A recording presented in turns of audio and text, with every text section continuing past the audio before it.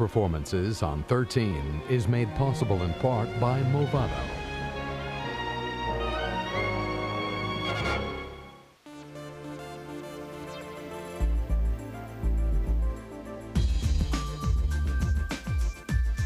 The legendary museum dial. Movado, the art of design.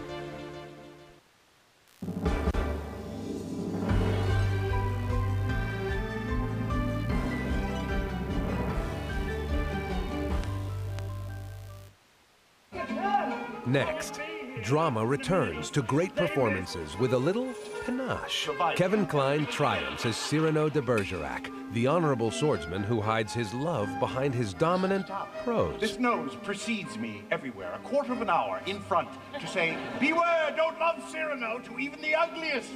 Jennifer Garner shines as the beautiful Roxane in her Broadway debut. Ah, but his curls are the curls of a Greek god.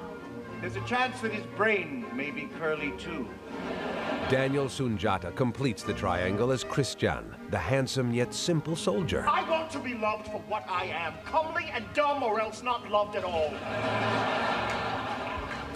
Join us for a swashbuckling evening of poetry, chivalry, and romance.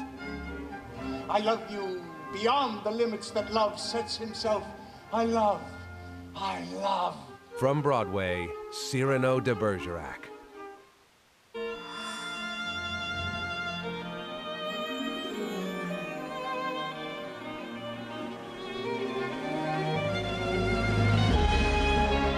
Great Performances is brought to you by the Irene Diamond Fund.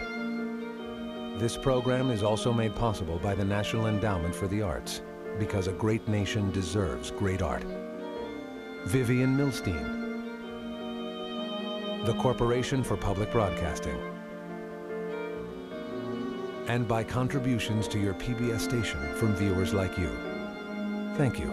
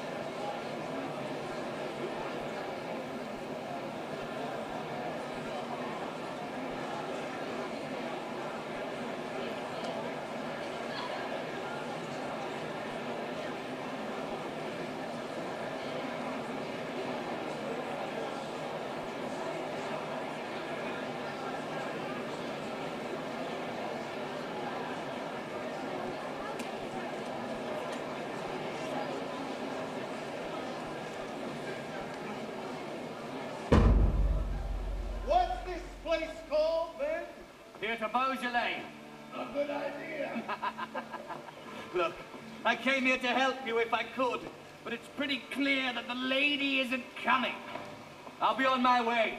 I have some serious drinking to do tonight. No, stay just a while longer, please. To nurse a flame like mine for... A woman without a name. Lemonade, macaroon. You'll know her. I'm afraid she'll be coquettish, exquisite, afraid to speak and show my Lack of wit. This smart new language they all speak and write eludes me. All I know is how to fight! A soldier conquered by two enemies, shyness and love. I must know who she is. Wait till she comes. She's bound to come. No, thirst waits for no man. I'm sorry, I must go. I have the whole of Paris to swim through. Orangeade. Oh, God. Milk. My sweet young dairymaid. I was weaned a long, long time back. Muscadel. Very well. Christian, I'll stay a while.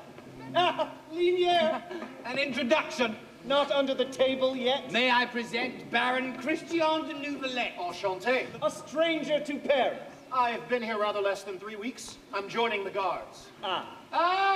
Ragueneau! This is the man who lets you eat and if you're a poet. Where's Cyrano? That man's not much of a theatre goer. Oh, he's got to be here. Got to be? Montfleury's performing. So? Cyrano's warned him, oh surely you know, to quit the stage on pain of his displeasure for a whole month. This Cyrano, what is he? He is his friend, Leveaux, he can tell you. Oh, God, Montflet's performing. Well, you're looking for Bergerac. I'm worried. Is he so extraordinary, this Bergerac? Exquisite. One of the world's prodigy. Poet. Fighter. Musician. Physician. Ah, his appearance, though, isn't that truly bizarre? Bizarre, excessive, hyperbolic, droll, with his triple waving plume, his visible soul. This is Cyrano de Bergerac. Cocky, insolent, Gascony proud, he goes, flaunting that Punchinello strawberry nose of his. A nose, gentlemen, that makes one feel like squealing, oh God, no, it can't be real. It must be detachable. Is, I'm prepared to bet, but Cyrano has never been known to detach it yet. But he doesn't seem to be coming. Yeah, well, he'll be here in a minute or so. Ah, look at her. How unbearably beautiful. So fresh, so cool. Ah, so that's the one. Yes, yes, yes. Who? Tell me. Oh, my knees are knocking. Second name, Raban, known as Roxane, no christened Madeline. Roxane. Delicately reared, bookish. Bookish. Oh, no. Still single, an orphan, a cousin to Cyrano. Who's that with her? That's the Comte de Guiche, complete with cordon bleu. He's totally smitten with her, but irreparably wed to the niece of none other than Cardinal Richelieu. If he can't marry Roxane, he proposes to hitch her instead to a certain unpleasant Vicomte. There he is, Valvert.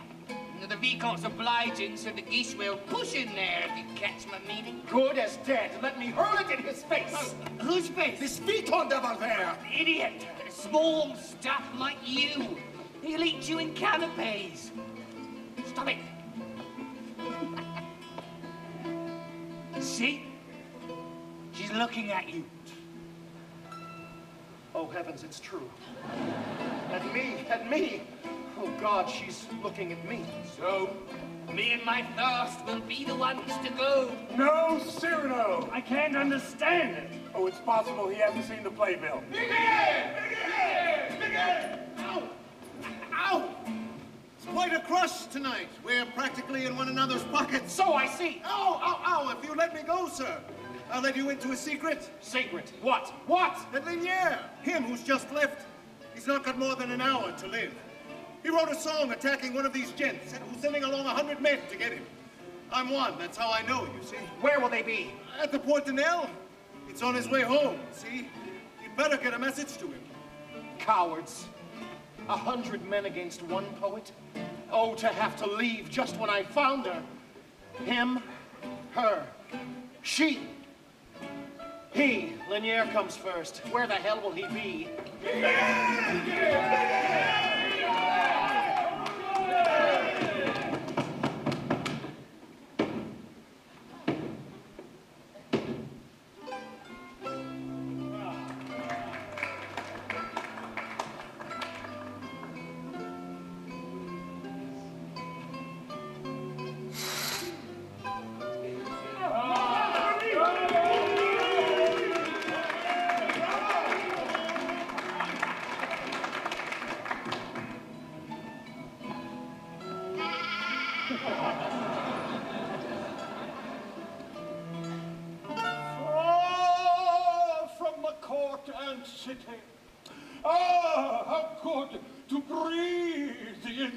Of the verdant wood, while cool, harmonious breezes seem to say, That fool!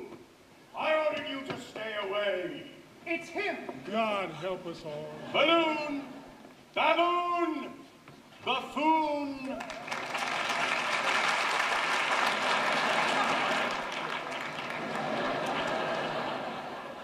For the space of one revolving moon, I ordered him to rest. You hesitate. Get off that stage. Don't let him intimidate you, Montfleury. Play! Continue! Play! Far from the court and city. Ah, how Good.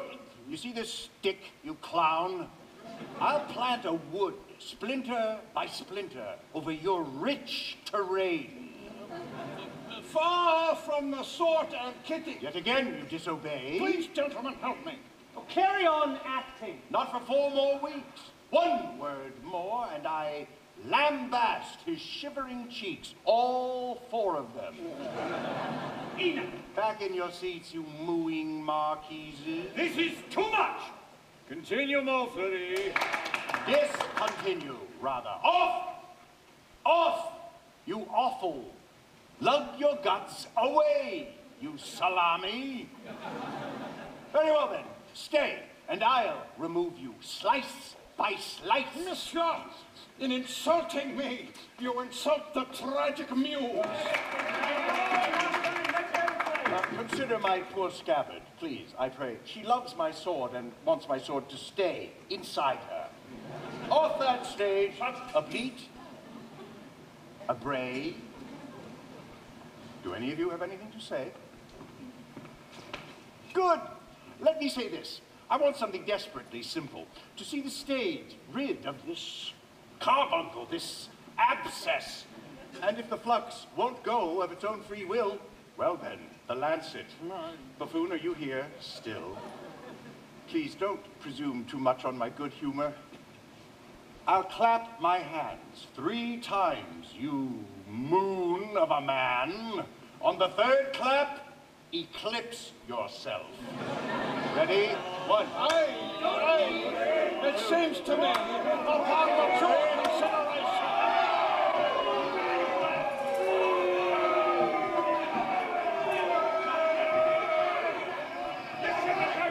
This is irregular. I demand a few words from the head of the company.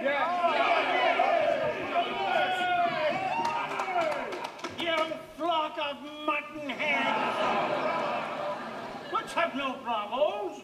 The distinguished thespian, whose paunch you love so much, has had to go. He's scared. Be charitable. Say he's a sick man. But what are your reasons, sir? Why do you show such enmity towards Montfleury? Young ninny, ass, or oaf, whichever you prefer. This Montfleury of yours is a deplorable mouther, mincer, moaner, posturer. How about all the cash we have to give back? Mr. Jodelet is right. Money matters. Let it never be said that Bergerac wished to see Thespis' robe grow full of tatters. Here, take that, and off. If you'll guarantee a sack of loot like this, I'm ready to guarantee to let you shut the theater every night. Even if we get hissed and booed for it. All right, let's clear the hall. It's mad. Yes, mad. That very famous actor has His Grace the Duke of Candale as protector. Do you have a patron? No, I'm protected just the same. This is my patroness. You'll have to go. You can't stay here in Paris. No? You honestly think you can do the Duke of Candale harm? It's possible. As for you, please turn your toes the other way. What? Left, incline, or right, and thus reoriented, walk. Or tell me why you're looking at my nose. Really, Unusual, is it? Really, I try not to look at your nose, sir, really. Why? Does it disgust you? No, not at all, not at all. Too lurid? Is it oversized? It's small. I mean, it's it's small. It's minute. It's minuscule. Compound your insolence with ridicule, would you? My nose is small, eh? Small? Oh, God. My nose, sir, is enormous. Ignorant clod, cretinous moron.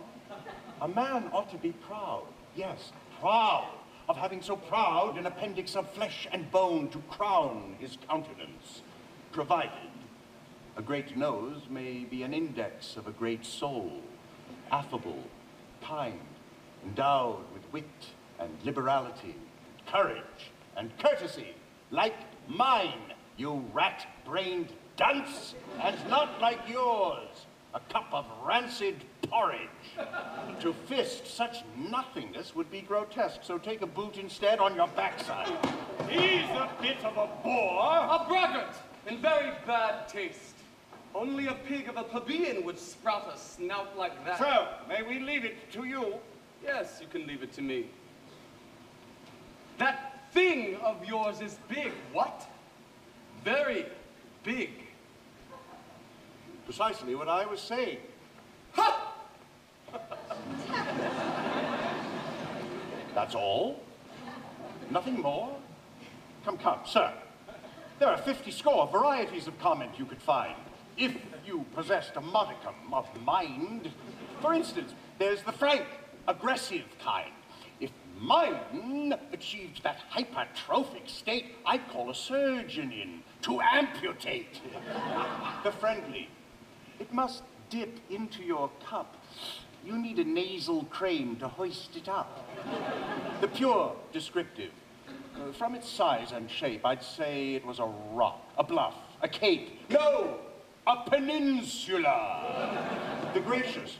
Are you fond of birds? How sweet. A Gothic perch to rest their tiny feet. Oh, there's the pedant. Let me see it, please. That mythic beast of Aristophanes, the hippocampo-camel-elephant, had flesh and bone like that, stuck up in front. The warlike. Aim it at the enemy. Dramatic. When it bleeds, it's the Red Sea. And finally, with tragic cries and sighs, the language finally wrought and deeply felt. Oh, that this too solid nose would melt! This is the sort of thing you could have said if you, Sir Moron, were a man of letters, or had an ounce of spunk inside your head. But you've no letters, have you? Save those 3 reserved for self-description, F-O-P. But be quite sure, you imbecilic nit, even if you possessed the words and wit, I'd never let you get away with it. Come away, Vicomte, leave him.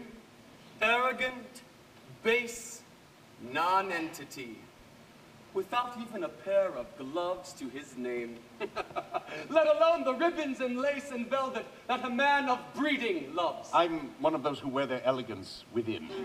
I smell of nothing but scrubbed liberty and polished independence. Gloves? You mentioned gloves. You have me there. I have this one, left over from a pair, an old pair. Its fellow I can't trace. I must have left it in some vicomte's face.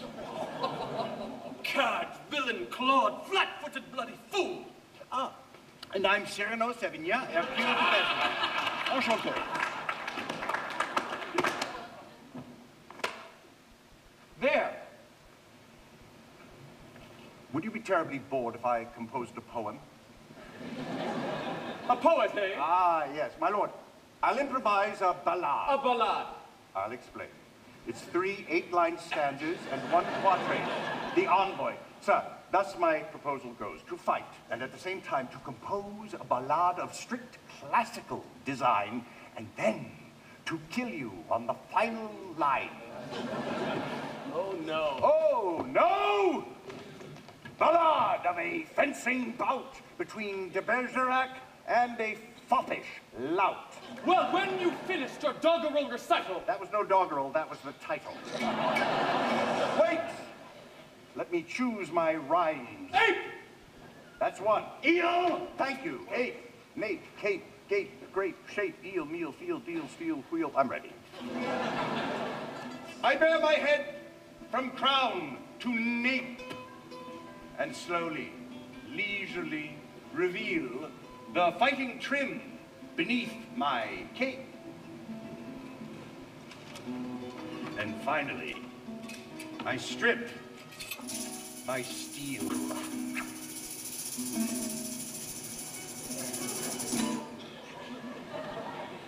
A thoroughbred from head to heel, disdainful of the rein or bit. Tonight, I draw a lyric wheel, but when the poem ends, I hit. Come and be burst, you purple grape. spurt out the juice beneath your peel. Gibber and show, you ribboned ape. You're fat, you're folderols, conceal. Let's ring your bells, a pretty feel. Is that a fly? I'll see to it.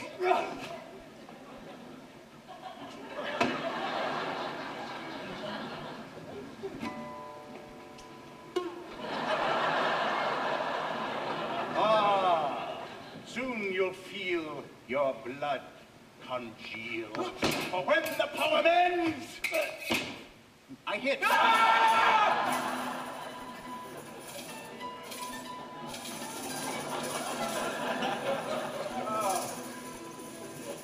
I need a rhyme to hold the shape. Gape, fish, going to wind the reel. The rod is lusting for its race. The sharp tooth slavered for its meal. Please.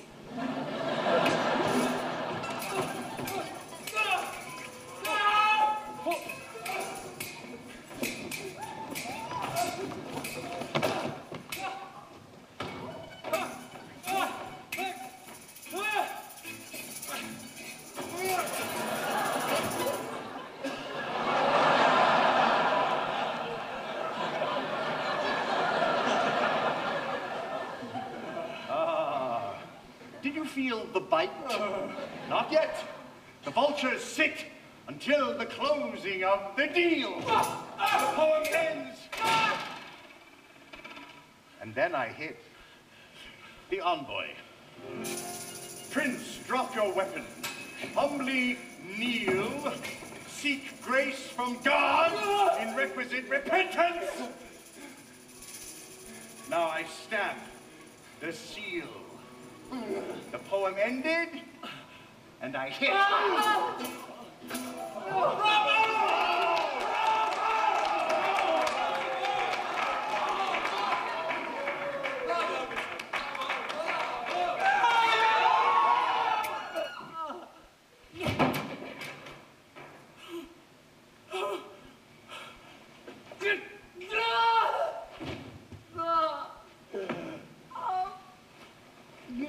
Phenomenal! Quite mad!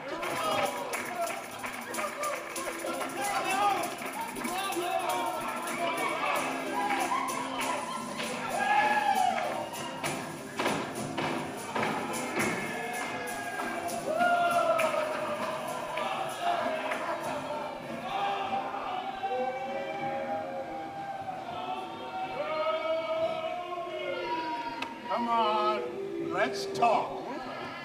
Wait for the mob to die down. Monsieur Jodelet, may we stay here a while? Of course you can. He's being booted and hooted out of town, mon fleury. Tragic stilts to running sandals. Seek transit. Lock up the doors and douse the candles. We're rehearsing a farce for tomorrow in a quarter of an hour or so. First, though, dinner. Will you want dinner? Me, no. And why not? No money. I see every sou you got. Oh, shall we say, one glorious day of life for a month's pay? And how will you live the month out? I don't know. A stupid act. But what a gesture, no? Pardon, sir. I couldn't help it here. You mustn't starve. Take something, please. My dear, the pride of a Gascon, you must understand, forbids my taking from your lily hand the tiniest morsel. But rather than rebuff such kindness, just a grape. One is enough. No wine, just water. Half a macaroon. This is stupid! Nothing more. Your hand to kiss. Thank you, sir. Good night. Well, now at last we are able to talk. Dinner is on the table. Main course, drink, dessert. Strangely, I find I've quite an appetite. So, what's on your mind? Listen, These jingling fops with their bellicose airs are starting to twist and torture your ideas of gentlemanly behavior. Ask anyone of sense what they think of these carryings on. Delicious. The Cardinal. He was here? Richelieu is bound to find that sort of thing. Mon Dieu. Have some sense. Can't you understand your enemies are multiplying? The latest figure is? By my count, 48. Enumerate. Oh, Montfleury! The Vicomte, his remnants, I mean, the author's friends, that frightful De Guiche, of course, the Academy. Delightful. This life of yours. Where will it lead you to? What system is it based on? Bumbling through, in aimless complication, forced to play too many parts. That was my old way. But now, what? I'm going to take the simplest approach to life of all. Simplest and best. Best is the word. I've decided to excel in everything. I let that pass. Now, tell me, please, the thing I really want to know, your true reason, true mind, for this show of hate for Montfleury. That paunch, that maw, too fat to scratch his navel with his paw, believes he's a sweet danger to the ladies. Even when mouthing tragedy, he's made his frog's eyes into sheep's eyes of fat lust. I've seen him. And I've choked down my disgust until one night, one victim that he chose, a slug slithering over a white rose. One lady... Yes? I was in love with. No, God knows I am in love with. But you never said one word. How could he know? How could anyone? Absurd, isn't it? This nose precedes me everywhere, a quarter of an hour in front, to say, beware, don't love Cyrano to even the ugliest. And Cyrano now has to love the best, the brightest, bravest, wittiest, the most beautiful. Beautiful, my God, who is it? She's a mortal danger without knowing it, undreamed of in her own dreams, exquisite. The unwary eye that sees her smile sees pearled perfection. She can knit grace from a twine of air. The heavens sit in every gesture. Of divinities, she's most divine. Not Venus, nor the fair Diane. I see, my friend. There's no ban on uttering her name, your cousin's name, Roxane! Let not the shame of the dusty air besmirch it. Oh, absurd! This is the finest news I ever heard. You love her. Fine. So go and tell her so. Tonight, you're covered in a golden glow of glory in her eyes. This gross protuberance, look at it, and tell me what exuberance of hope can swell the rest of me. I'm under no illusion. Oh, sometimes, bemused by the wonder of a blue evening, I follow with my eye under that silver glory in the sky some woman on the arm of a cavalier, and dream that I too could be strolling there with such a girl on my arm under the moon. My heart lifts. I forget my curse. But soon, suddenly, I perceive what kills it all. My profile, shadowed on the garden wall. My friend. My friend, why should Providence allot such ugliness, such loneliness? You're not crying? Oh, never, never that. To see a long tear straggling along this nose would be intolerably ugly. All right, not crying, but still sad. But your wit, your courage, they can earn love. Surely it was proved just now. The girl who offered you food, did her eyes show hate, revulsion? True. Well then, I saw her face, Roxane's. Tonight, during your duel, it was ghastly white. That skill, that courage got the girl. You're halfway there. Now dare to speak. So she can laugh at this? Why, man, there's nothing I fear more in this world. Monsieur, there's someone here who would like a word with you. Her chaperone. I have a message. My lady would be glad if her brave cousin, as she puts it, would be good enough to meet her in private, as she puts it. She wants to meet me. She has something to say to you, so she says to me. She's going to early mass tomorrow, Sun Rock. She wants to know where she can see you afterwards. Oh, God, let me think. Where? I'm thinking where? Where? The shop of Michel Ragueneau, the pastry cook. Where? The shop of Michel Ragueneau, in the Rue Saint-Honoré? 7 o'clock, she'll be there. I'll be there.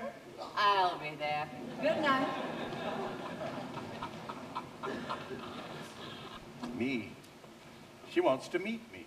So, it's goodbye to misery! Whatever she wants, it means that I exist for her. So now, an accession of calm? Calm, with 10 hearts beating within, each arm as muscular as 20 my arteries, thud with thunder, lightnings jagging through my blood. I need an army meet for my defiance. So take away your dwarves, bring on your giants. Quiet there, we're rehearsing. Oh, we're off. Thank God you're here. What? I got this note. 100 men because of a song I wrote. I daren't go home. You hear? 100 men going to get me. Armed, a lot of them. When I go to the Port d'Inel, my way home. Or let me stay in your place. 100 men going to get me. 100 men. Tonight, you lay your head on your own pillow. I'll turn down your bed myself. I swear it. Now, get off your knees, pick up one of those footlights there. You, the witnesses of what I intend to do, come too. But please keep a safe distance. You mean you're going to fight 100 men? Certainly. Tonight, less than 100 would be far too few. But why protect this? I expected you, Captain, to raise objections. This drunken sot! This drunken sot once did a thing as pretty as ever I saw. It happened here, in the city. Mass had just ended. He saw a girl he loved dip in the holy water font. He shoved his whole head in and drank the blessed lot. A lovely thing to do. Yes, was it not? Sot. But 100 men against one poor poet. Let's march. Oh, I must come and see you. Why not? All of you. Gentlemen of the orchestra, will you? Good. Oh, wonderful. Quick, a cloak. I need a wood. Gentlemen first, lady next. But some 20 paces at the fore, I come alone. Save for this triple waving plume, this proud panache. Nobody must presume to aid me in this fight. My fight. My war. 1, 2, 3, doorman, open up the door. Ah, Paris, swimming through nocturnal mist. The rooftops draped in azure, shyly kissed by an uncertain moon. Proscenium, all dressed and ready for the scene to come. To the Port d'Inel! To the Port d'Inel! There was a question. Why do 50 enemies seek to stick 50 daggers in the back of one poor poet? Answer. Because they know this poor defenseless rhymer is a friend of Cyrano de Bergerac.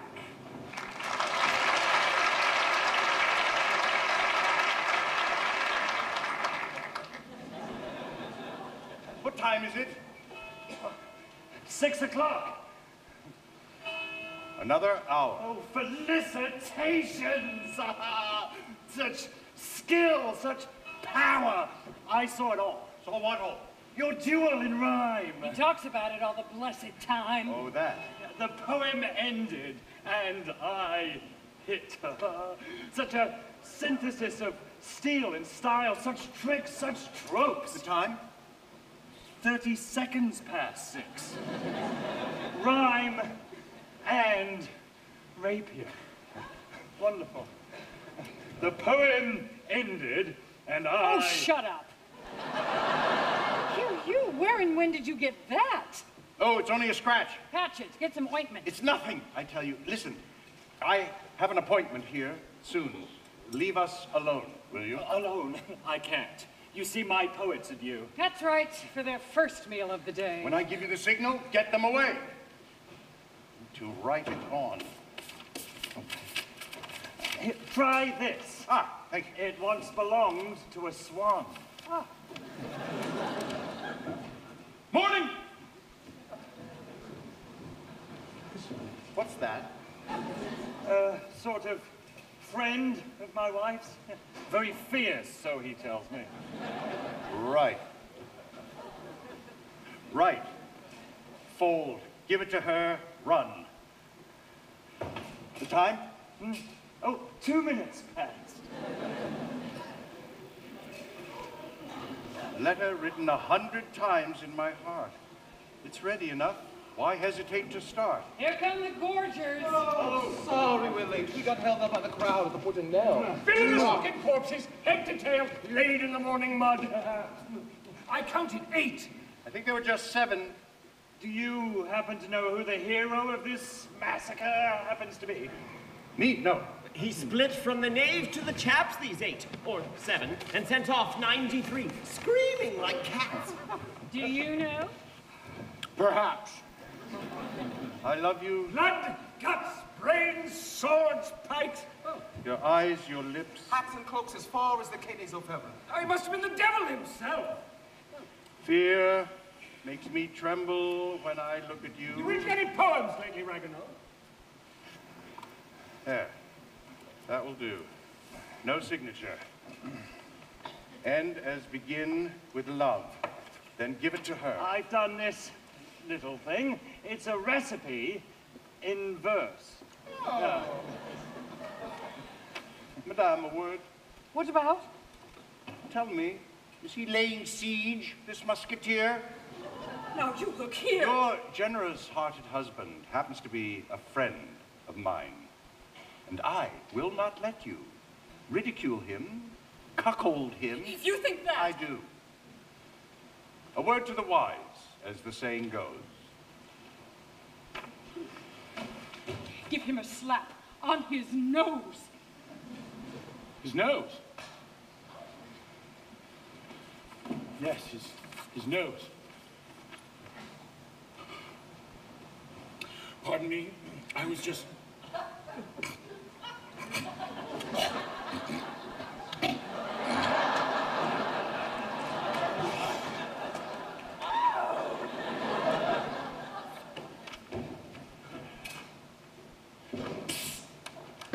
Gentlemen, let's go inside. It will be less distracting for the muse.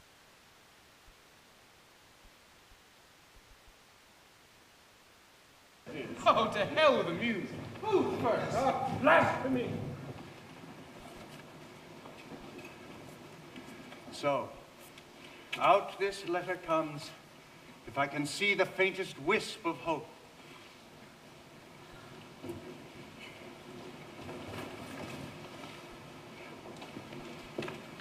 Madame, a word? Oh, 2 if you like, monsieur. Are you fond of cream puffs? So long as there's more cream than puff. Good, go, madame. Commune with the rising sun. Masticate thoroughly. Don't come back till you're done.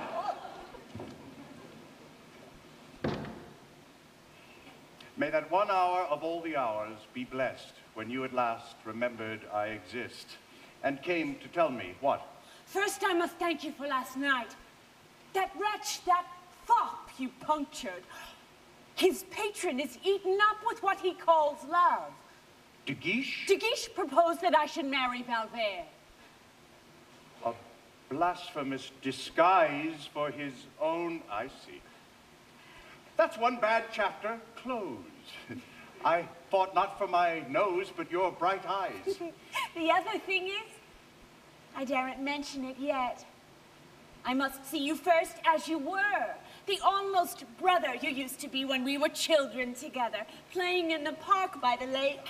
How can I forget the summers you spent at Bergerac? When your swords were bulrushes. Yes, and the golden hair of your doll was corn silk. Bean fields in the air, green plums.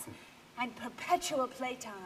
Puppies and mulberries. God, how I'm taken back. To when my wish was always your command. Short-skirted Roxane. Oh, you used to be called Madeleine. Was I pretty? You were never exactly plain. I remember you'd climb a tree and hurt your hand and come running to me. And then I'd play the mother, and all gruff and grown up, I'd say, well, how on earth did you manage to... Oh, no. How on earth? Let me see it. Let me see. Oh, even now at your age. A bit of rather rough play with some of the big boys down by the Porte de Nel. Give it to me. Yes, Mama. Oh, playing indeed. Tell me, how many of these big boys were there? Oh, about 100. About 100. 100! Out with your story. Come now. Out with your story, if it is a story. If you dare tell it, yes? I do dare. How easily one conjures the scent of the past. I'm breathing it, and you and I are home again.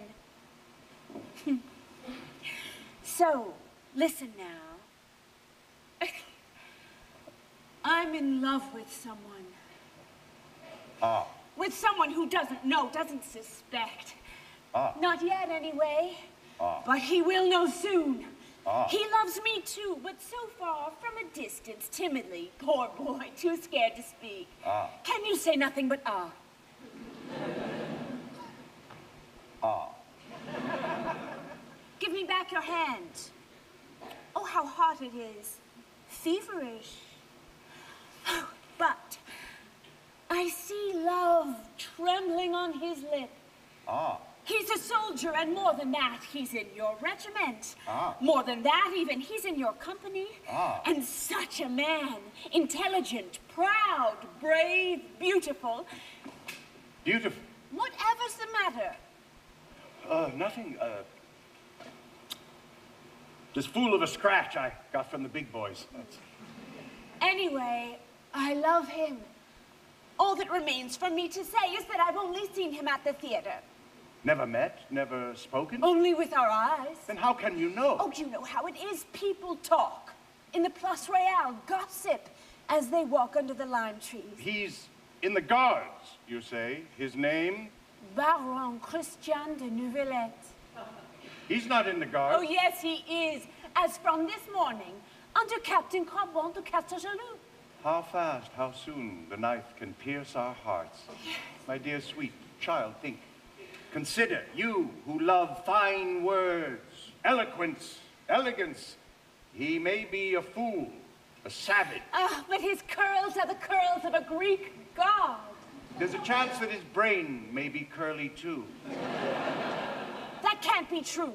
My woman's instincts tell me otherwise. Those instincts often tell the biggest lies. Suppose he's a boor. A bore. What will you do? Well, then I suppose I shall have to die. So you brought me here to tell me this. Perhaps you'd be good enough to tell me why? Yesterday, someone said, oh, it frightens me. Somebody said that all your company are gascons. Yes, all gascons. Oh, I see.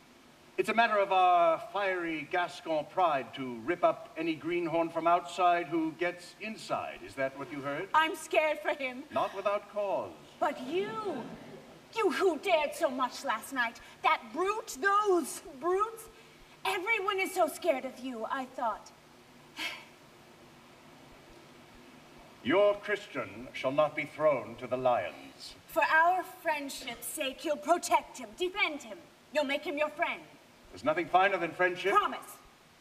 I promise. Don't let anyone fight duels with him. God forbid. Cyrano, I love you. Tell me everything about last night. Sometime, won't you know I have to go? How I love you. Oh, and tell him to write. Yes, yes. Don't forget now. Oh, just think. 100 men against my boy of the bulrush sword. When there's time, you must tell me. We're friends, aren't we? Yes. Yes. Tell him to write. You and 100 men? Such courage.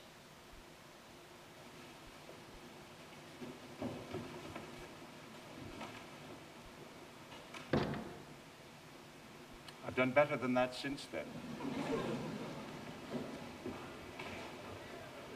Yes, yes, you loved me. Eh? Captain. We've heard the story, but we want it from you. The cadets of the guards and half of Paris are all ready to get you drunk in the tavern across the way. Come on. I'd rather not. Hey there, hey! Our hero is suffering from a sort of crapula. Too much blood. Come over. Talk about popular.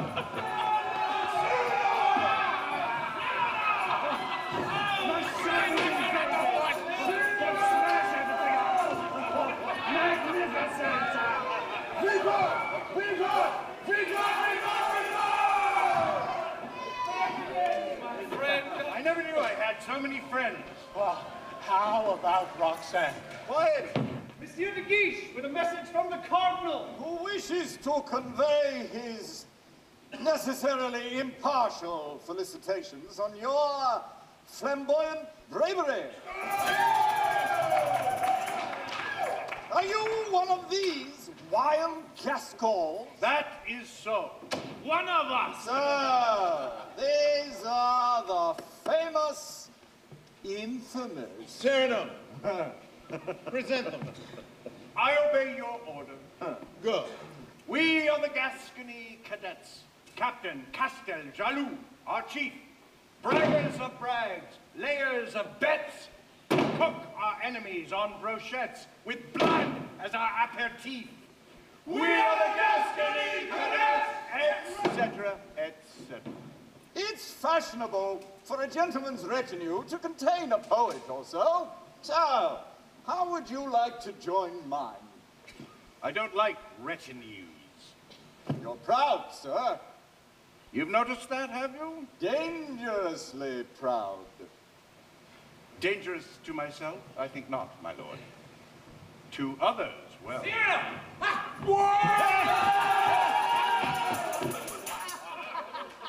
Look what we found on the street this morning. Feathers from the fowl you put to flight. Mounted, very neat. Ready for the trophy room. He'll be not too pleased with himself today. The scoundrel who hired the hirelings who were underneath. You know who he was? Oh, yes, I do. I was the scoundrel. I don't use my own teeth for biting insolent poets. I leave it to hirelings to chew them up. Rather toothless hirelings. Cyrano, what would you like us to do with these? Boil them, broil them, bake them. There's plenty of grease on them. Monsieur might like to take them and return them to his friend.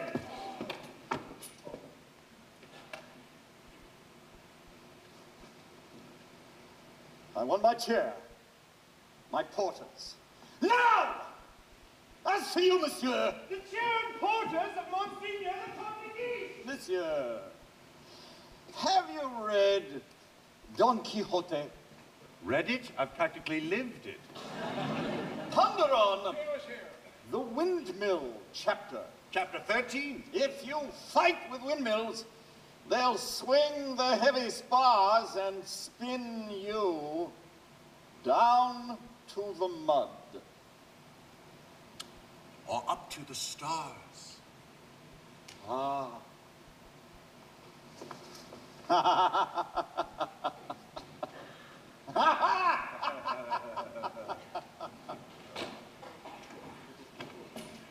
Mesdames, Monsieur.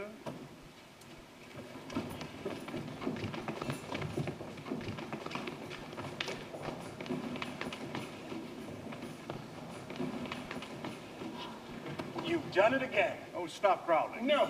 To be quite accurate, when a man has achieved an unprecedented ecstasy of excess, you can't say he's done it again. I did it on principle. Excess, you see, isn't excessive if it's been conceived on principle.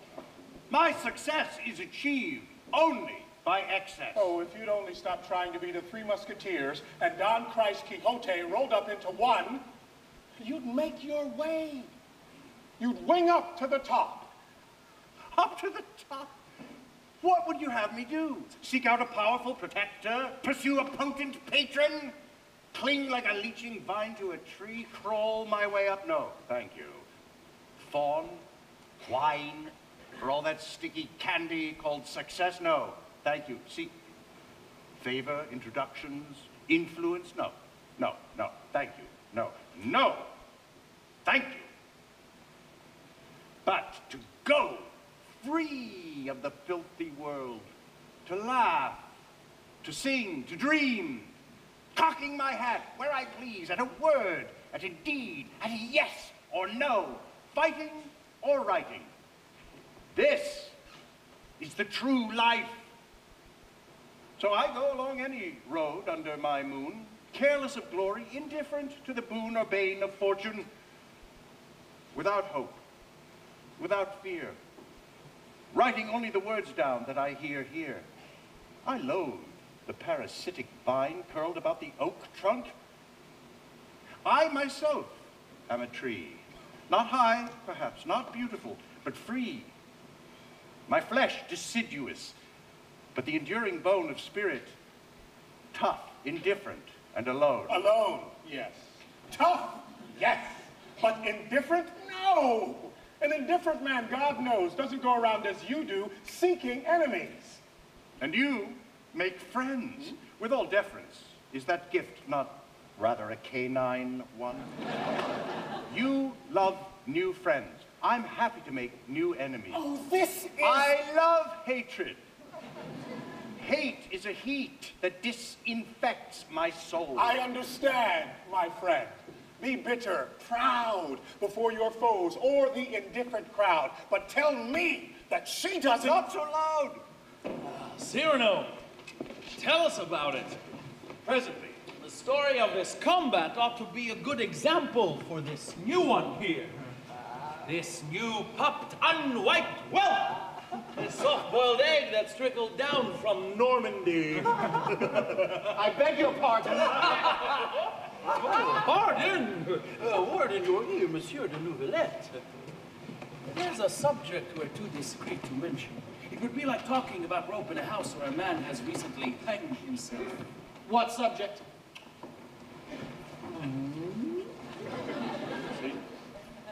You mean Cyrano's... No, you violate a ban merely by using the word. Most dangerous.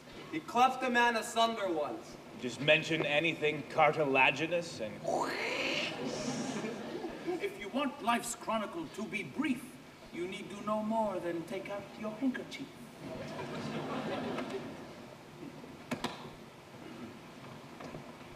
Captain, monsieur, what ought a man do when Gascons boast too much? You have to show that Normans have their share of bombast, too. Thank you, Captain. That's all I wish to know. The story! The story! Tell us the tale of what really happened at the Fortunelle. A triumph that could have been calamitous. Very well, then. My version. There then was the enemy. Here then was I marching toward them. Like a great clock in the sky, the moon pulsed out at me.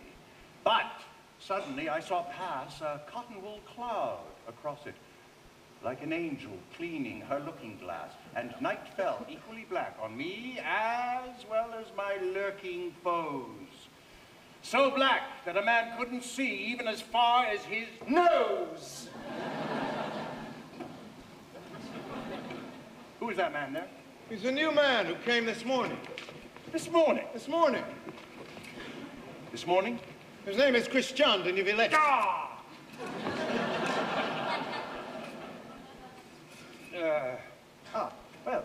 Where was I? God knows.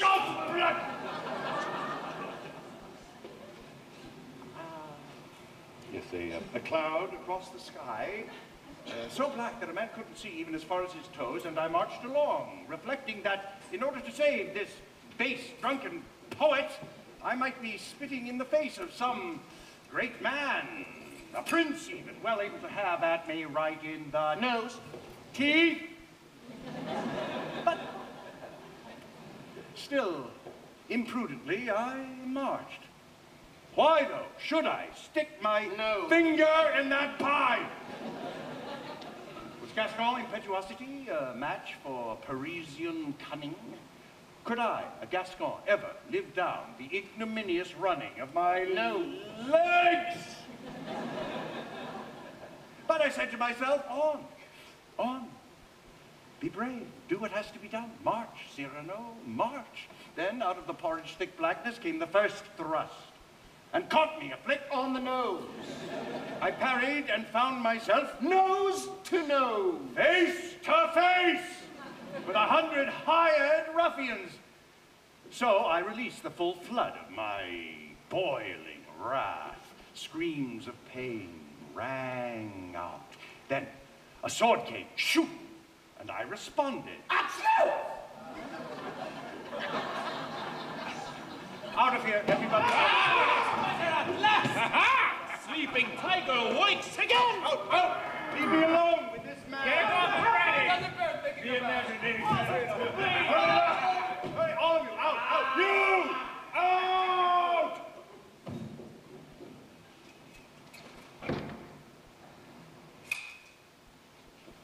Come to my arms.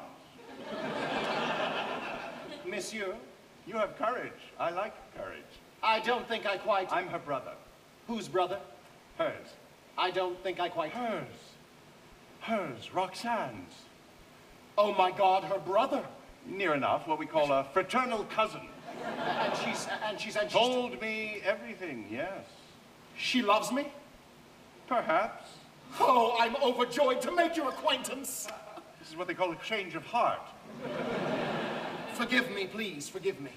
You're a handsome devil, no doubt about that. If you only knew how much I admire you, sir. And how about all those noses? I take them back, every single nostril. Roxane expects a letter from you tonight. Oh, no. What? I ruin everything if I write. How? Because I'm such a damned fool. The way you tackled me just now, that wasn't damned foolish. Oh, I can find the words when mounting an attack, call it military wit, but I don't know how to mount an assault. The things to say, I mean, when it comes to a woman. I become paralytic, tongue-tied, speechless, dumb. That's explicit enough. If only I had the words. I have the words. If only I had the looks. You know her. Know her. Know that she's so exquisite, sensitive, one false word and I'd blow any illusion she may have sky high. If only I had somebody like you as interpreter, if I may put it so, of my dumb music. If only I had your wit, your eloquence. Well, why not borrow it? And in return, I'll borrow your good looks. There's promising algebra here.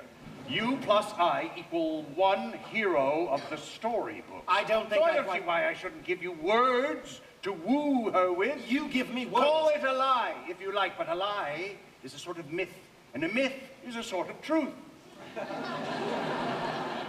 We can't have Roxane disillusioned.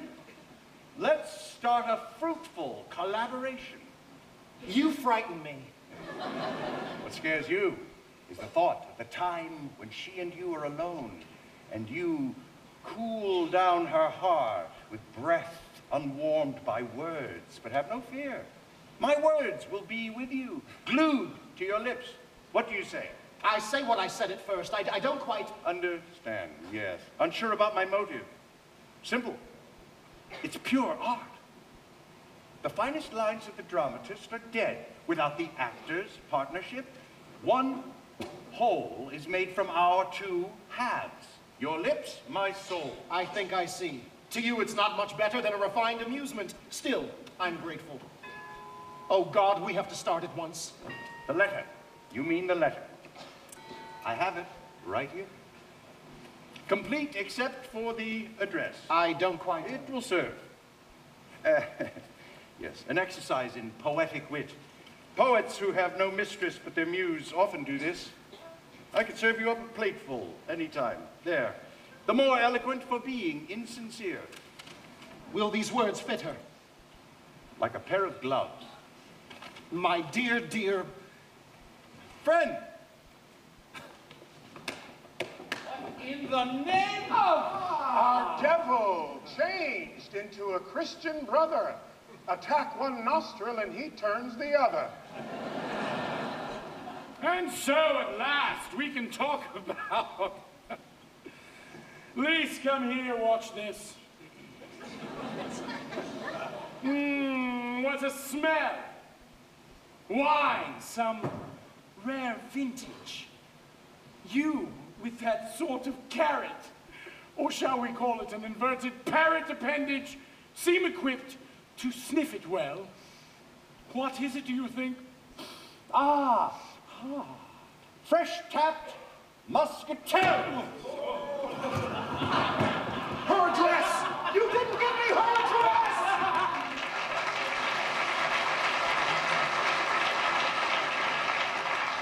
I praise the lilies of your skin, but only from afar. I long to venture in to where your roses are. Be natural, not be flat, you flat-headed naturals. Are you sure, monsieur? I'm sure, monsieur. Be natural. Be so kind. Is that Cyrano? And sipping as the bee mouth sips, adore them with my lips. I'm coming down. These infant prodigies, where did you find them? I won them in a wager on a point of Greek grammar with the Academy. Thank God I have them only for the day. Gentlemen, do you know the house of Monsieur Montfleury? The fat actor? The fat actor. Go play for him. Tell him I sent you. Play a sour serenade. Play piercingly. Play dissonantly. Play for a long time. Madame, as usual, I've come to see if our flawless friend is maintaining his sublime height of flight. My Christian, he is beautiful, brilliant. I love him desperately. Brilliant. More brilliant even than you. I agree. I've never in my life known anyone who could say those little things so beautifully that are nothing, and yet everything. Oh, he says such things. Really? You think, as most men think, that it's impossible for a man to be both bright and beautiful. Talks well, does he, about love and so forth? No, talk is so inadequate. It's art. It's eloquence. Listen, the more you take my heart, the more heart have I left, dear heart, for loving you the more. Oh, God. And then, this ache of emptiness, however, bids me yearn to seek your heart, to fill it in return. First too much, then too little. How much heart does he need? Now you're teasing me. Jealousy, that's what it is. Jealous, I? Yes, of that talent of his. For the last word in tenderness, listen to this. Ah, in your presence, such confusion grips my heart that it grows wordless as a kiss. If kisses could but wing in winged words, then you could read my letter with your lips. Not bad, not bad. A bit overwritten, though. But listen to this. You know them all by heart? He's so golden-tongued, such a master of his art. Oh, I don't know. It's sort of a verbal mist, a rhetorical fog. A master. If you insist. Madame, Monsieur de Guiche is here. Quick, you, Monsieur Cyrano. He may put two and two together if he sees you here. Inside. Inside. Inside. It's growing hard to hide our secret. He'll cut me down like a tree if he so much as guesses. Monseigneur, I was just leaving. Alas, I am leaving too. For the war. Alas. This very evening, we've orders to besiege Arras. Alas. Arras. Tell me, does my leaving leave you as cold as it seems to do? Oh, no. I find the present prospect of leaving you leaves me quite desolate. Oh, did you know I've been promoted? Colonel? Oh, bravo! Yes, Colonel of the Guards. The Guards? The Guards. The regiment of that man who's big in words and the other thing. Beastly de Bergerac. I may, with luck, get some of my own back. Order to Arras. under my command. Oh, no. What is it? The flower in one's hand is so suddenly de-petaled. This wind, this war disperses all its perfume. One loves, and then... You've never spoken like this before. You say these things now for the first time when I have to leave you. And you said just then something about revenge, my cousin. Ah, yes. Are you for him? Very much against. Tell me what you propose for Cyrano. Send him into the thick of the fighting? He'll love that. I know what I'd do. What? Leave him here with his precious cadets cooling his heels. That ought to make him sick while the rest of the regiment goes off and gets medals and wounds and things. I know him. If you want to strike at him, strike at his self-esteem. Ah, woman. Only a woman could dream up a scheme like that. The cadets will chew their nails, but Cyrano will eat out his heart, and you'll have your revenge. You love me, then? A little. When you make my enemies your enemies, I'd like to see that as a sign of love. It could be the sign of a start. These are the orders for the company. Signed, sealed, not yet delivered. This is for the guards. I'll keep it. Cyrano! So much for you, you battle-truffling swine. So you too, Roxane. You like to play your little games. Sometimes. Sometimes I say to myself that you and I are two of a kind. But always, I'm mad about you. And now to find love trembling within you when I have to go, intolerable. Listen. Half a mile or so from here in the Rue d'Orléans, the Order of the Capuchins have their center of brotherly love under Father Athanasius. Accordingly to the rule, no layman may enter, but who can bar the nephew of Richelieu? The sleeves are wide enough to hide me. The regiment leaves for the siege tonight. But without me, one more day will make no difference. Later on tonight, I'll come to you, masked. I apologize for mentioning the word, but honor. Spies will be watching if anyone should find out. Oh, say yes, say it now. No. Say it. Whisper it. My duty is to make you do yours, but...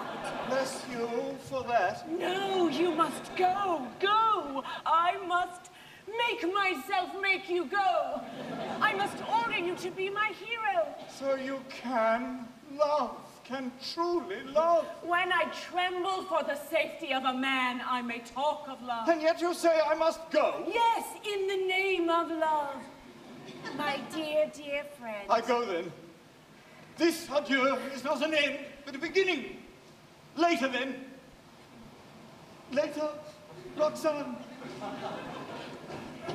My dear, dear friend. Say nothing about what I did just then. If Cyrano finds out I stole his war from him... Yes, yes. Cyrano, I must keep up appearances. We must still go to this discourse on the tender passion. All right. When Christian comes to see me, tell him to wait. Wait. Wait. Tonight, as usual, I suppose you'll have him dissertate upon a subject of your choosing. Monsieur de Bergerac, we are going in. Come on, madame. We're late. A subject. Subject? But you'll be quiet. Dumb as a wall, that's me. Nothing. No, everything. I'll tell him to overwhelm me with excess, to rhapsodize, be brilliant on the subject of naturally love. Naturally love? But, shh, not a word. Christian, come and have the lines thrown to you. I have your theme. All you have to do, you lucky, lucky, lucky, is to get your memory ready. Tonight may be your best chance yet to cover yourself with genius. So come on, we haven't much time. Try to look intelligent. No! There's no harm in trying to look intelligent. Oh. You mean? That's right, my friend. I mean to say that I'm going to stay here, going to wait for her. No, this is madness. This is the most head-reeling, vertiginous lunacy. Come on, sir. Come and learn your lines. No, I'm feeling rebellious tonight. I'm tired, yes, tired of borrowing your lines, your letters, saying what you tell me to say, dithering with stage fright. Oh, it was fine at first. It was like playing a sort of game. But now, at last, tonight, I'm past all fear. Tonight, I feel inspired with my own inspiration. I no longer doubt that she loves me. My own words crash out. Come on. No. Although I can't yet make the verbal summits, I know enough to take, by God, a woman in my arms. Bravo. It's her. It's she. Don't leave me, Cyrano. You're on your own. Good luck. Good night. Christian, you came. No matter that I missed that discourse by an amorous theorist or theoretical amorist, now the best of all of them is here. The air is sweet. Evening is come. We are alone. That seat beckons. Talk. I listen.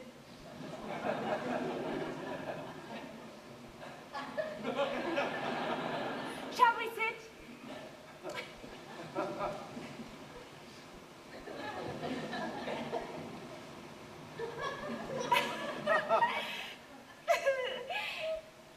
I love you. So, your theme. Embroider it, weave gorgeous tapestries. Love you.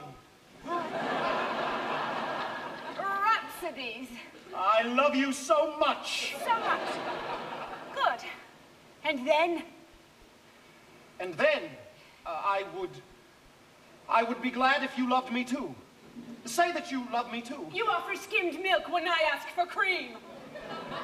Tell me how you love me. Very much.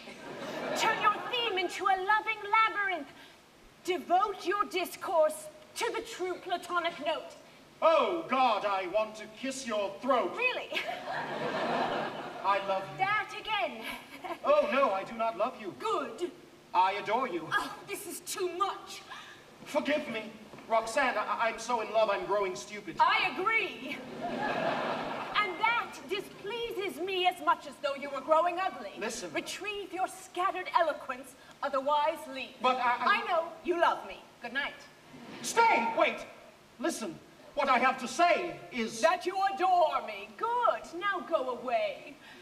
Can love only be sincere when it's insincere? When it's dressed up in fine words, coldly chosen? My love is beyond words. Only that one word, love, is left. All I can say is I love you, love you, love you. And how many times in my life do you think I have heard that hot avowal? As articulate as a tomcat howling for a temporary mate. All of these fine Paris aristocrats possess no tongue but that of courting cats.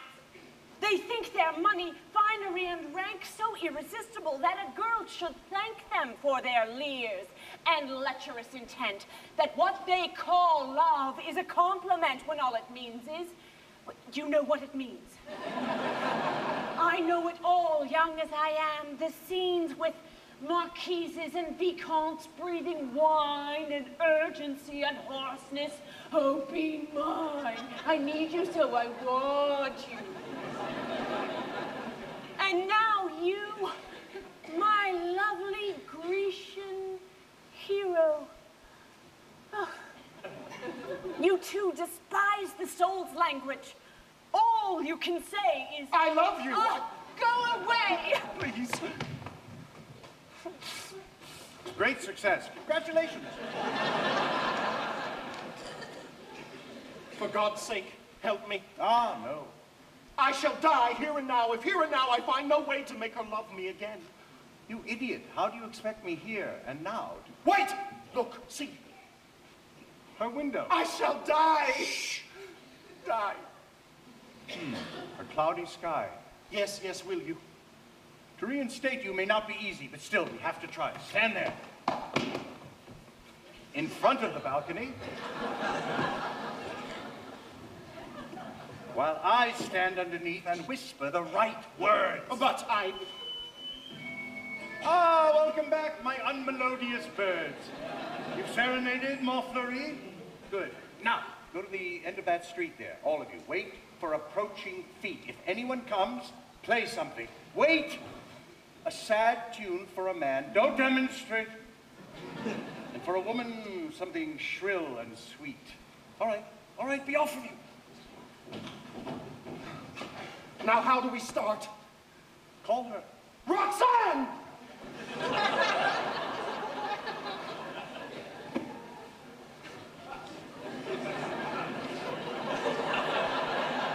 Try softly, sweetly. Roxane? Was somebody calling? Me, I. Who? Christian. So? I have to talk to you. You've nothing to say to me. Oh, please, please. It's clear that you love me no longer. Such heresies. Such heresies. Unjust slanders. Such unjust slanders. Divinities. Oh, you divinities. Whose name is justice. Whose name is justice. Is that I love. Witness that I love. More than mere words. More than mere words. Bear the burden of. Can bear the burden of. Better. Love. That I had thought a quiet child. That I had thought a quiet child. Discloses moods. So intemperate and wild. He crushes my cradle. He crushes my cradling. Heart. Cradling heart. Quite excellent. But since you mentioned doubt, why do your words come so haltingly out? Tonight you hesitate so strangely. Why? Good question, and my answer is each word gropes through this darkness looking for your light. If that were really so, my own words would limp just like yours. Since your words fall, they yield to gravity. Mine rise and have to fight it.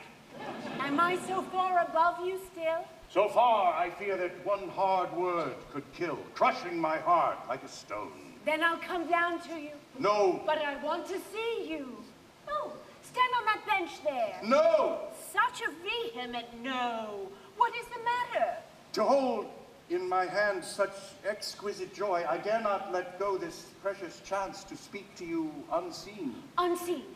A disembodied spirit, clean of the clogs of accident and decay. If ever, oh, if ever, I was eloquent. You were very eloquent. You have never heard, till now, my true heart truly speaking. Why not? Because of the fear that you might laugh at me. Laugh at you? Why?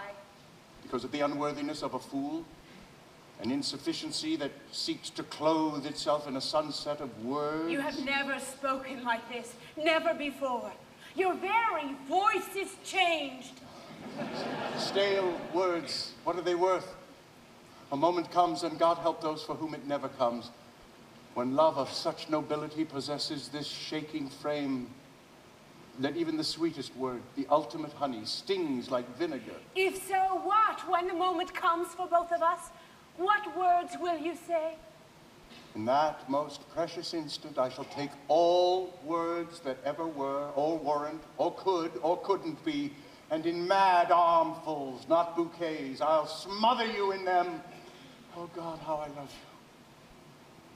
I choke with love. I stumble in madness, tread a fiery region where reason is consumed. I love you beyond the limits that love sets himself. I love. Your name, Roxane, swings like a brazen bell, telling itself, Roxane, Roxane, in my heart's belfry. And I tremble, Roxane, Roxane, with each gold, bronze, silver reverberation. Now I swing down the rope to earth's level and revel in each small thing, trivial, forgettable, unforgettable by me that ever you do or did. Yes, this is love. Each glance of your eyes begets some new virtue, new courage. Oh, do you see this, feel it, understand? Can you feel My heart rising toward you in this intense stillness, whose perfumed velvet wraps us close. This night I speak. You listen. Never in my most reckless, unreasonable dream have I hoped for this. Now, I can gladly die, knowing that it is my words that make you tremble in the blue shadow of the tree. For it is true, you do tremble. You do. Yes, I do tremble, and I weep, and I am yours. I love. You have made me.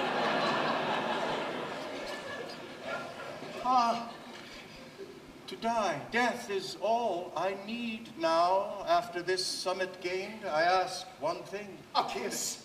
What?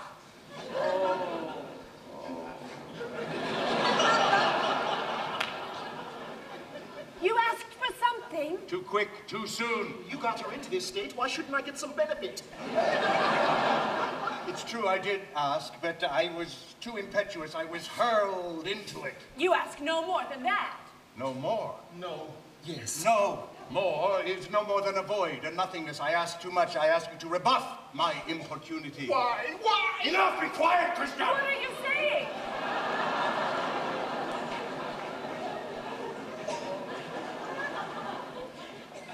Myself was being angry with myself.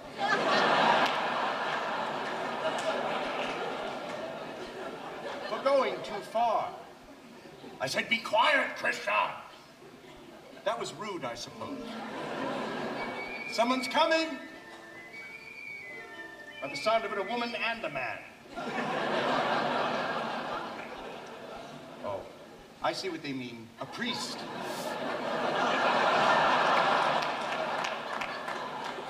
What? Diogenes back from the dead looking for honesty? No, sir. The name is Madame Robin. Here's a damned nuisance. You seem to have gone off your track, Father. Go back. That way. Turn right. Then keep right. Then right again. Always to the right. Thank you, my friend. I'll pray for you. Do. Get that kiss for me. No.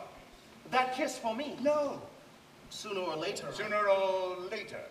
Yes, it has to be. But I must be the agent of her yes. Has he gone? Are you there? Yes? We were speaking of a... Of a kiss. How should we define a kiss? The sacrament of a vow. The very O of the word love on the expectant lips. Eternity in the instant the bee sips.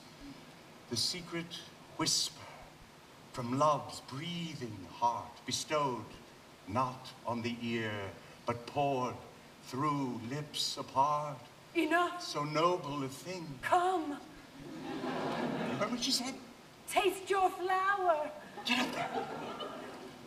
Let me inhale that whisper from your lips. Now what in hell's name are you waiting for? I'm not sure now really is the right time. Here is your instant eternity. Mount, animal. Oh.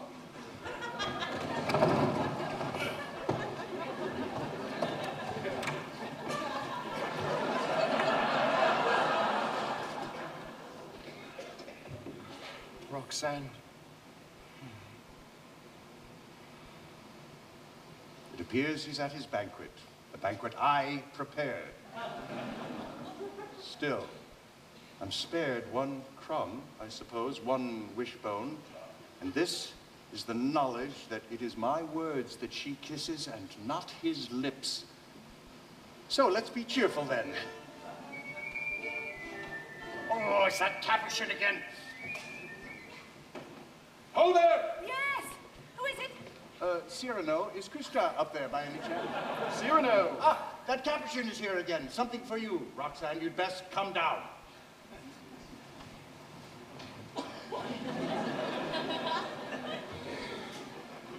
Madame Robin lives here. I have it on very good authority. Roland? Robin. I thought you said Roland. Robin. There. Bah! Bah! Robert! I see. B, not L. It wasn't very clear before. One letter makes such a difference. How do you know I have a letter? Oh, I see. A letter? For Madame Robin. I am she. The very noble lord gave it to me to give to you. To Guiche. He dares. He won't dare anymore, not now. Some holy matter, I don't doubt. Father, there's a theological point I need your wits to ravel out. Roxane, I am here in the convent as I said I would be. I am sending this by an old sheep-headed monk who naturally has not been told its contents. I must see you tonight. I must, sincerely, etc., etc. Father, this letter concerns you. Does it? Does it? So I'd better read it to you. Very well, very well. It's terrible.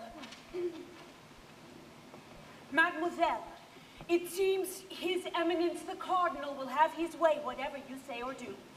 That is why I send this note to you by a very holy, intelligent, discreet Capuchin.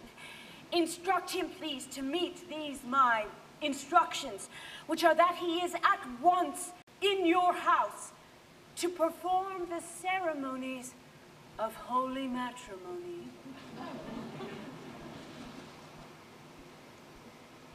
Oh, this is tyrannical. Courage, daughter.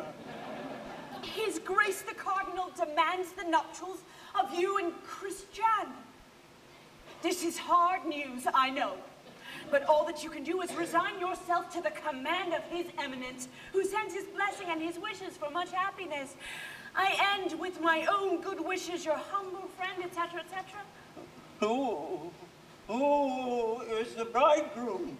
Oh, this is awful. You? The will of God is sometimes obscure. It's me. I'm the bridegroom. Are you sure? Postscript. Give to the convent in my name 120 louis, signed the same. Very worthy lord. Resign yourself, daughter. I am resigned. De Guiche will come. For God's sake, hold him here. He mustn't enter before. In. Father, how long will this take? Oh, 5 minutes, sir. Try to make it 3. In. I need fresh air.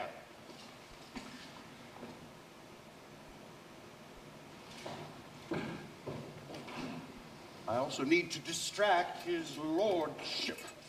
How? Where? Think I have a plan? Ah, by the sound of it, a man. Very much a man in a minor key. Very well then.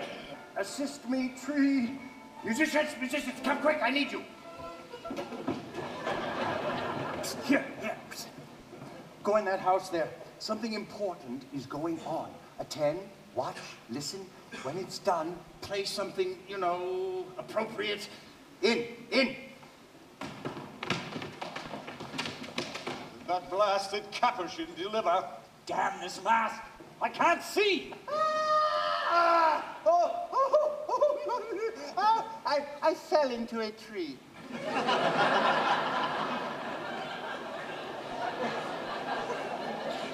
Where did you fall from, may I ask? The moon. The moon? What time is it? Is he mad? What time? Country. Day of the month. Of the year. Oh, I'm dizzy. Dazed. Befuddled. Oh, I fell. I have fallen. You wish to know where from? The moon, you said? The moon. Dropped like a bomb, and I don't mean that metaphorically. A second, maybe a century. I lose all sense of time during my fall. I was in a kind of saffron-colored ball. What is this place on which I have tumbled? I had no choice, hurtling through space on my point of arrival. Where am I? What? Ah! That face. This is a mask. Venice? A carnival? A lady is waiting for me. Ah! Now I know. Paris, where else could it be? Ah! Paris. So, this is where the ethereal typhoon has dumped me. What a voyage. Oh, sir, you can be sure there's a book in this. A perilous record of risks. Good. Now, if you'll excuse me. Oh, please, please, please, sir. You are impatient to be apprised of the creatures that live in the lunar caverns? And to know the morphology of its cucurbitus rotundity? What I want now is to know how I got up there, my spatial invention. First of all, it has nothing to do with ornithology. Stupid birds. No, my mode of spatial travel is painfully original. Mode, did I say? Modes. I have invented 3 techniques whereby to violate that blue virginity up there. 3?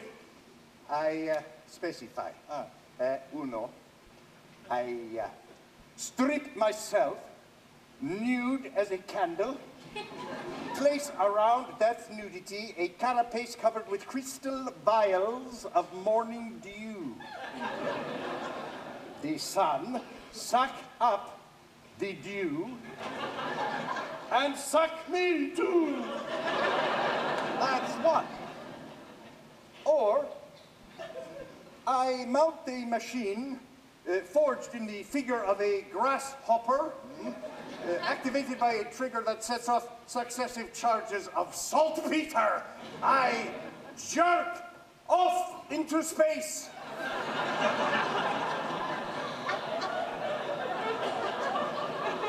That makes 2. Finally, I sit or stand upon an iron plate. In my hand, I clutch a magnet. This I throw and throw. The iron lurches after, as you know. I can do this indefinitely. 3. But our time is up, and so marriage has been celebrated. What? Am I drunk or something? That voice, it's not. That nose, it is. At your service, Cyrano. You, he, clever mademoiselle. Baroness. My lord, I tied the knot you bade me tie. As I can see, you, Baroness. Bid goodbye to your paint-fresh husband. Bid good why? Your regiment leaves tonight, sir. Be so good as to report at once. You mean for the war? That's what regiments usually leave for, my lady. But I understood the cadets were not going. They are and always were. Here is the order, sir. Pray deliver it. Oh, Christian! The wedding night is still a good way off. That thought disturbs me less than it should. Your lips again. That's enough. That's enough. Come on, let's go. Oh, you don't know how hard it is. I know. Cyrano, take good care of him and make him write to me every day. Write to you, madame.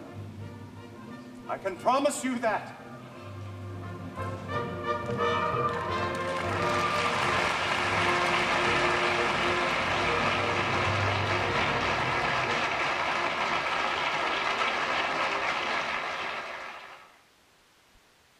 This PBS show will return in a moment. I'm Neil Shapiro. Let me ask you a personal question. What are you doing on Saturday night? It's going to be a long night. True. And I don't particularly like the book I've started. You know what I mean? Do you mean you're staying in to watch Reel 13? Well, our classic this Saturday is North by Northwest, starring Cary Grant and Eva Marie Saint. And after the classic, we need your help to program the shorts. You trying to tell me that I'm irresistible? No, I'm trying to say all you have to do is go to reel13.org and watch 3 short films. What the devil is that supposed to mean? It means you vote for your favorite, and the winner will be seen right here on Saturday night. Next up, our Reel 13 indie, My Life Without Me, an award-winning drama starring Sarah Polley and Blondie's Deborah Harry. Is that what you want? Yeah! Who wouldn't want a great night of movies? Saturday at 9, it's North by Northwest, then a short that you pick, and My Life Without Me. This week, will you join New York movie fans and watch Real 13? Sure, isn't everybody? The issues that matter to you, now on PBS. Friday nights at 8:30 on 13 and 13 HD.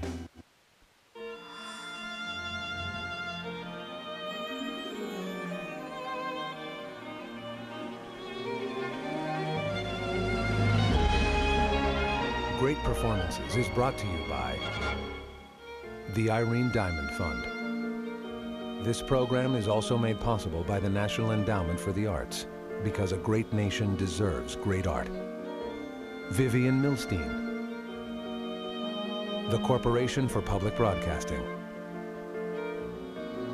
and by contributions to your PBS station from viewers like you. Thank you.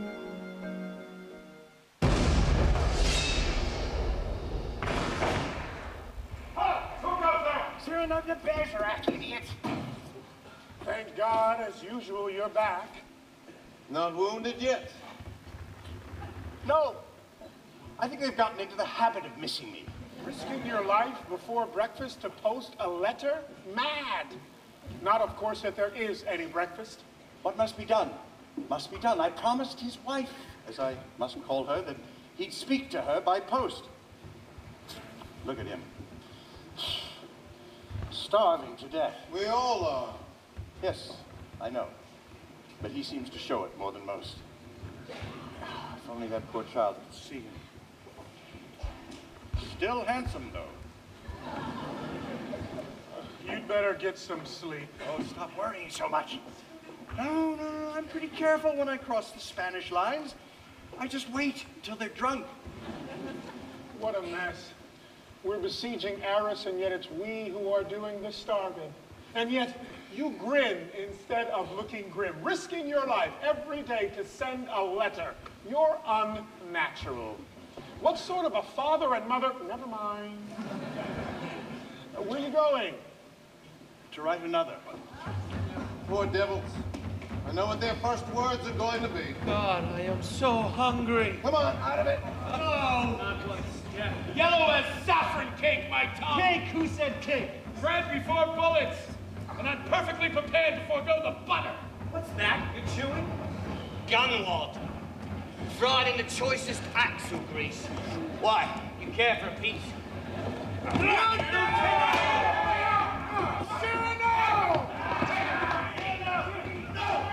This noise is very distracting. I see you've something on your mind. My stomach. We all suffer the same vacuity. Here. Feed your soul with Homer's Iliad. Don't try to feed us with poetry. Fine words, butter, no parsnips. Parsnips in a white sauce.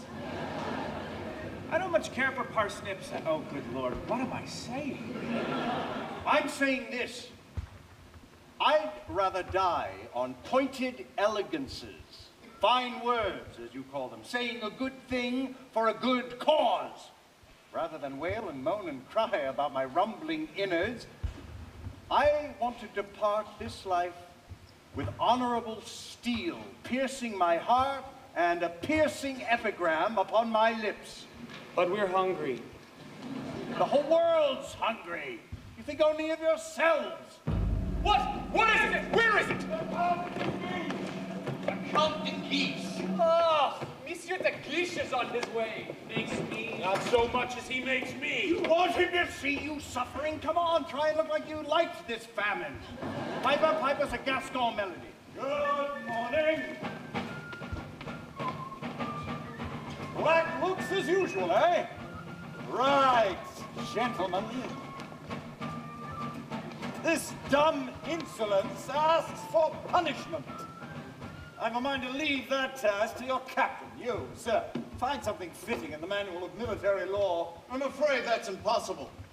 I pay my men from my own pocket, and I obey battle orders only. Indeed. Well, you and they will soon have your chance of obedience. I know your prospective resentment. Jealousy. Your conduct under fire apparently doesn't compare with mine in any way. How many of you, squatting on your haunches, could have done the thing that I did yesterday? I lashed the Comte de Beauvoir out of Bapaume, pouring my men on his in avalanches. I charged 3 times. But you failed to bring home your white scarf. It's already got around that story, has it? Tell us. When the 3rd charge beckoned, and I was rallying my men, to my astonishment, I suddenly found that I was being thrust with a throng of fugitives into the enemy's lines. The Spaniard gives no quarter. I was in danger of being shot. So, what did I do? Thought quickly, got rid of the white scarf that marks my rank, and thus, anonymous, inconspicuous, blank, escaped and rallied my own force. Ah, yes, it worked. From the brink of death to a crash of victory. Now, what do you think, my friend, of that little display of resourcefulness? This, a man's white plume, is his panache, his visible soul, not a thing to lend or spend. It is the shining badge of his scorn for his enemy. But the point is, my device was a success. Perhaps, but your courage and mine differ in this, monsieur. If I'd been present at that heroic affair, when you dropped your scarf, I'd have picked it up then and there and worn it myself. Always boasting. No, lend it to me tonight, and I'll lead the charge with your white scarf over my shoulder. Ah, these large and vacuous gasconades. You're safe, as you know, with that offer. Our intelligence understands that sector still lies in the enemy's hands. My scarf lies on the riverbank. The river is swept by their artillery. No one could ever reach that scarf alive. With my compliment.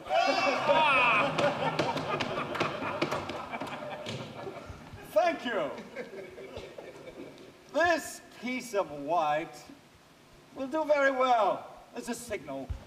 A signal that, to tell the truth, I was hesitant about making. But now, gentlemen, no more hesitance.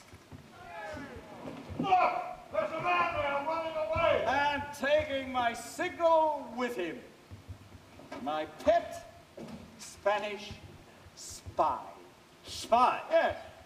He tells his masters what I pay him to tell them. A traitor? I suppose so. But a very useful traitor. Now, what was it we were talking about? Ah, yes. You may want to know our marshal's plan. You might find it interesting. Last night, we saw the opportunity, with reasonable luck, of re-provisioning the army. In silence, covered by a good black night, the marshal marched to Toulon, where our supplies are. There's a very fair chance that he will reach them, but to be sure he gets back in safety, he's taken an exceptionally large force with him. A good half the army is absent from the camp. Thank God the enemy don't know that. But they do. They do. They're going to attack us. Ah, my spy, a very reliable and pliable spy who tells me everything, asked where I would prefer the Spanish attack to be made. My reply was that he should go out, wait between the lines, and watch for my signal. That point should be the point of the Spanish advance. You mean? I mean, gentlemen, that this is all for you. Very well. Let's get ready. Another hour. Oh, good. As you doubtless all have understood, the aim is to gain time. We're not sure when the marshal will return. And to gain this time? Gentlemen, you will all be so very good as to lay down your lives. Would it be reasonable to call this, well, revenge?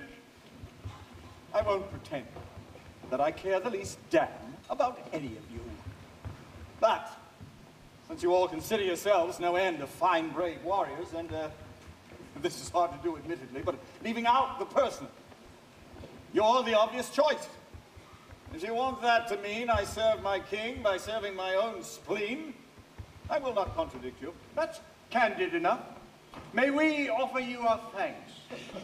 You, sir, whose bliss is to engage 100 single-handed, ought to be rather looking forward to this. I am.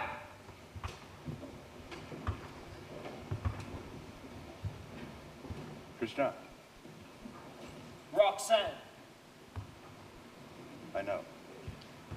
I should like to say goodbye to her, to put my whole heart in a letter. I thought of that. Let me see it. You really want to? Well, why not? I'm supposed to have written it.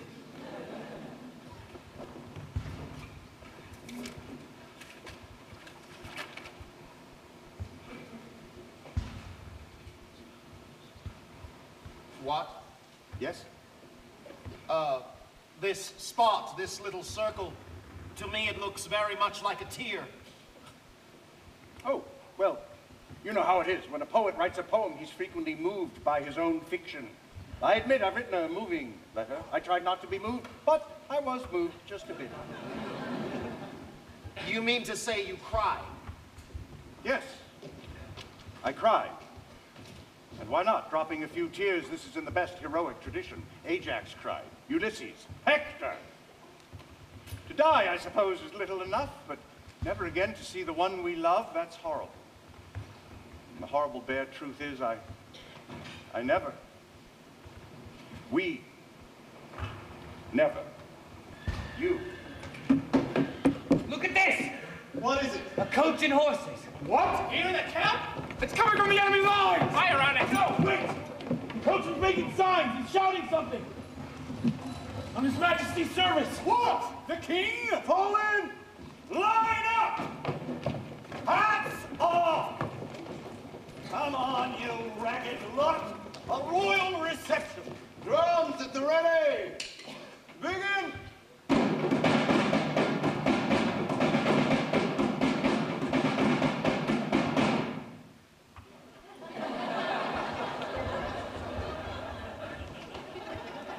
Good morning.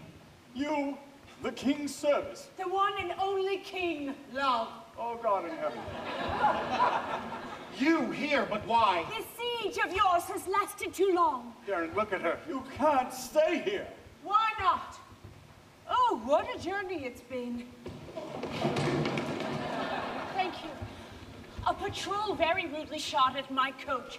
It looks, doesn't it, as though it's been magicked out of a pumpkin. You know, Cinderella. Good morning again. Why so sad, all of you? Cyrano, I'm terribly glad to see you. Roxane, this is madness. How did you get through? Easy, really. All we had to do was trot along. If some hidalgo or don thrust in his head to know what was going on, I put on my best smile. And please, I don't mean to disparage the French, but really I've never seen such courtesy, such gallantry. Bowing low or throwing a salute, they let us go. Didn't they ask where you were going? Often. And when I told them, well, the news would soften their ferocity even more. All I had to say when we were challenged was, I'm on my way to see my lover. They couldn't have been sweeter.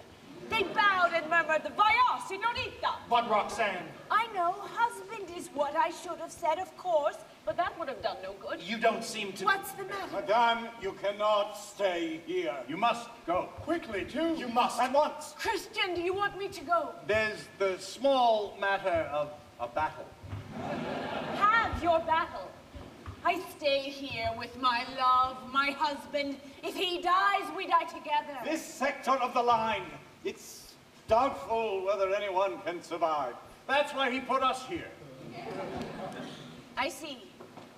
You want me to be a widow? I swear I had no such... I swear I am staying here. Call it a temporary madness. Besides, it's a new experience. You can smell perfume all over the camp. If you'd be good enough to open your hand. But why? We lost the company flag. This will fly high, shedding perfume over the camp in its place. It's very small. Yes, but it's genuine lace. I could die happy now. If only I'd even a walnut climbing down inside. Ignoble to talk of food in the presence of so exquisite a lady. But I'd love some breakfast. A little pâté, a cold bird, wine. Would you be good enough? Absurd, you think? It's all there in my coach. What? Partridges, pheasants, creme brulee, the lot. You see my coachman there? You recognize him? A very precious man. Right! Gentlemen!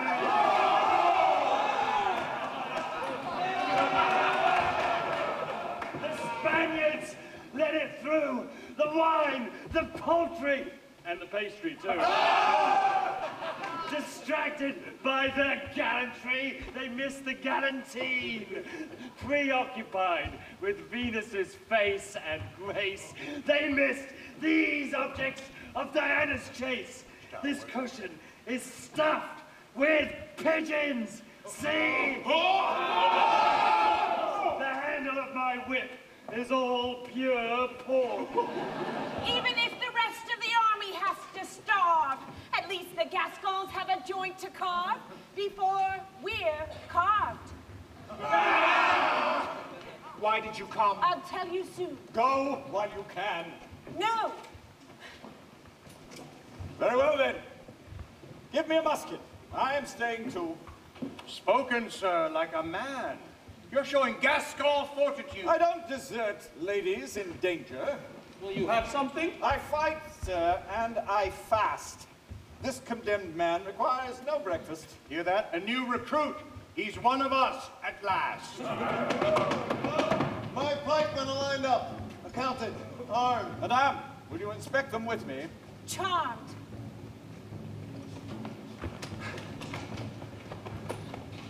Something to say, you say? Important. You'd better speak quickly. Listen, what? Roxane is going to speak not of a letter, but of letters. Well, not just a few, but a lot. The time has come to open what was hid. You wrote a great deal more than you thought you did.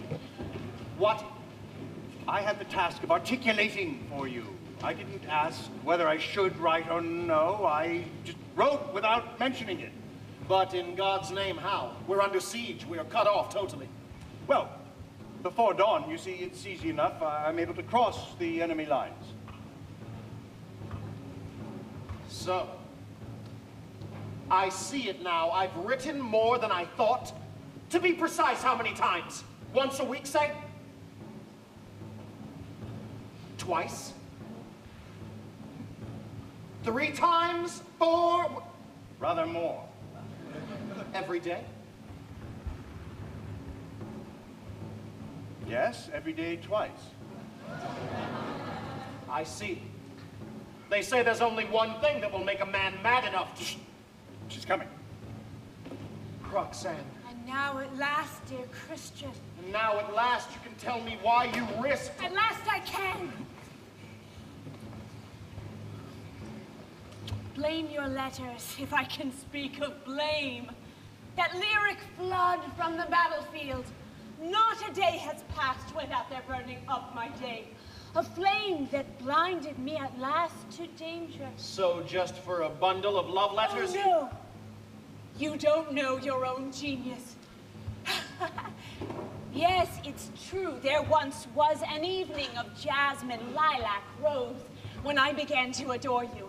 Your soul arose in perfume to my window. The true you made itself known in a voice. But then that voice sang to me every day. I had no choice but to come running. But I read your letters, reread them. Your words all golden petals, the flower that shed them your soul. A soul afire with sincerity. The sincerity. That came across then. Oh, my cross is the cross of my stupidity. My soul sinks to its knees from which I know your love will raise me. But the heart that lies crushed by love's burden cannot be raised. It cries, forgive me, dearest. Let me veil my eyes in anguish. Tell me how I can atone for the sin that lies upon me like a stone. The insult of loving you for your beauty alone. What do you love now? You, the essential you. The true, free being, hidden by that casual dress of flesh I loved you for at first. Oh, I can guess what torture it was for a great soul like yours to see love lavished on mere caricatures of your true self. The eyes, the lips, the hair. But then with wisdom, with most patient care, you showed me that in words. Your words, the key lay that would lay bare your heart. I see that first fair specious image now no more. I don't like this one bit. What I loved before was a mere bauble. Now I love a soul. I'd rather be loved as people usually are, with a bit of body as well. Here then the crux. Henceforth I shall find distraction in your looks.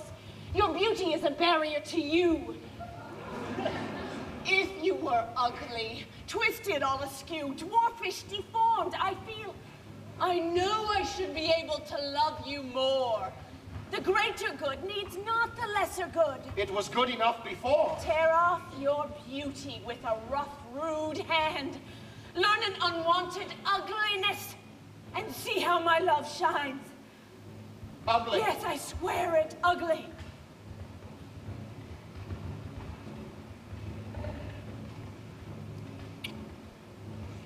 Leave me. Leave you? Just for a moment, I've some thinking to do. And you must warm my friends with a smile before they... Dear Christian. Dear Christian.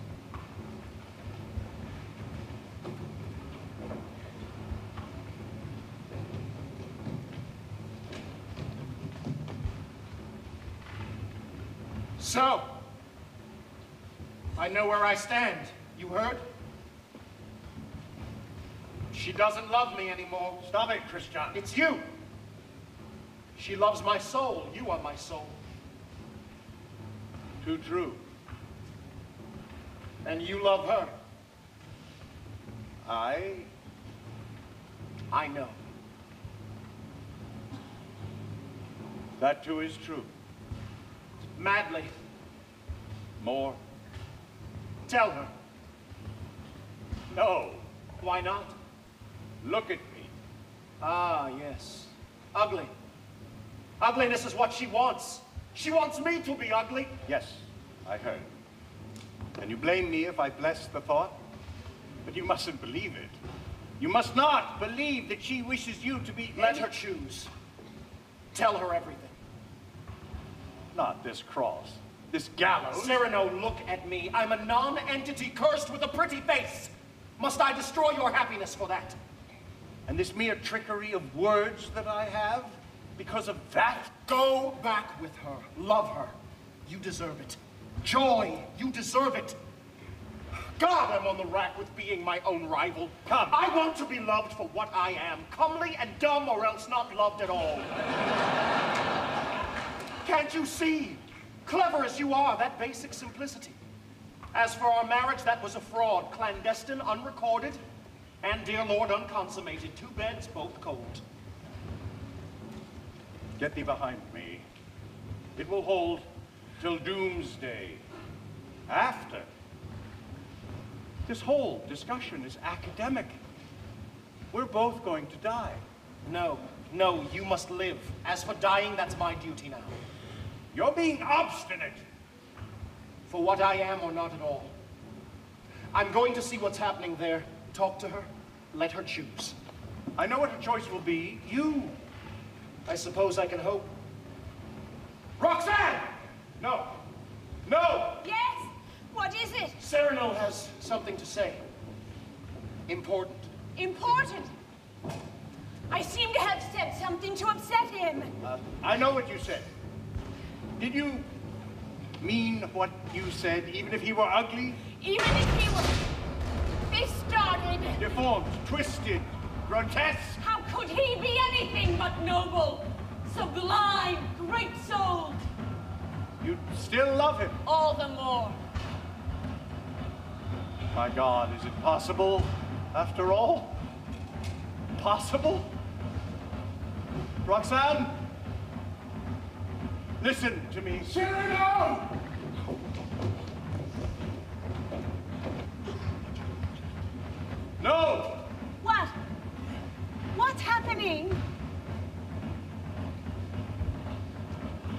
I can never say it now.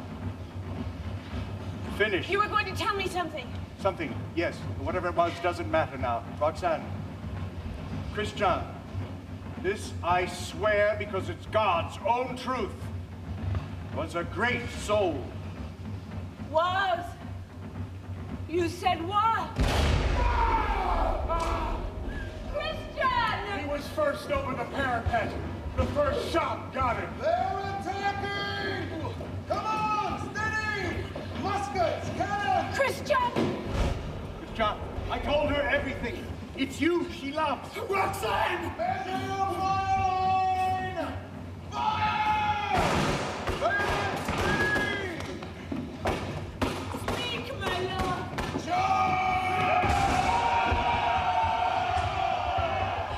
He's not dead! Speak, my love! My love! I feel his cheek grow cold against mine. A letter here. For me. My letter. Roxane, I must go. They need me. Stay a while. He's dead. And you were his friend, the only one to know his greatness. Yes, Roxane. He was a great soul, wasn't he? Yes, Roxane. Genius, nobility, no end to his magnificence of spirit. Yes, Roxane. Such depth of heart, such tenderness. Yes, Roxane. And now gone. Reinforcements coming! Hang on! On this letter, his blood, his tear.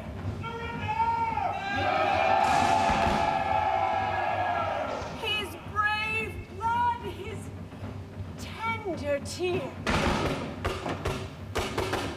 This battle! Suicide! Get her away. I'm going to lead the charge. Oh, monsieur, you've shown your valor at last. Now do what you have to do. Get her away! I'll get her away. If you can hang on here for a while, we'll win! We'll see. Goodbye, Roxane.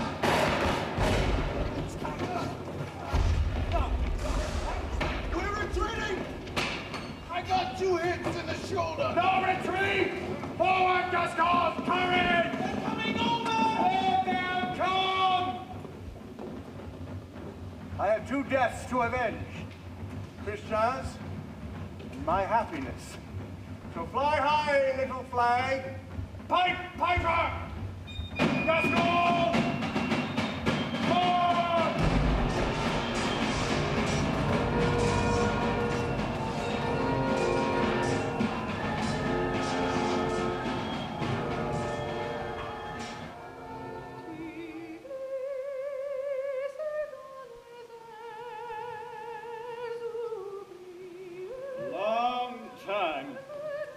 Too long. God knows how you could bring yourself to cheat men's eyes of all that golden beauty. You propose to stay here forever, in mourning. Forever. Ever faithful. Faithful? My future lies among the faithful. Have you forgiven me? I'm here. That has to mean I've forgiven you. Christian, was he really so... If you knew him. I didn't know him. I didn't particularly want to know him. That last letter of his, do you still wear it? Still and forever, like a sacred relic. I'll never understand such a sterile devotion. But to me, he isn't really dead.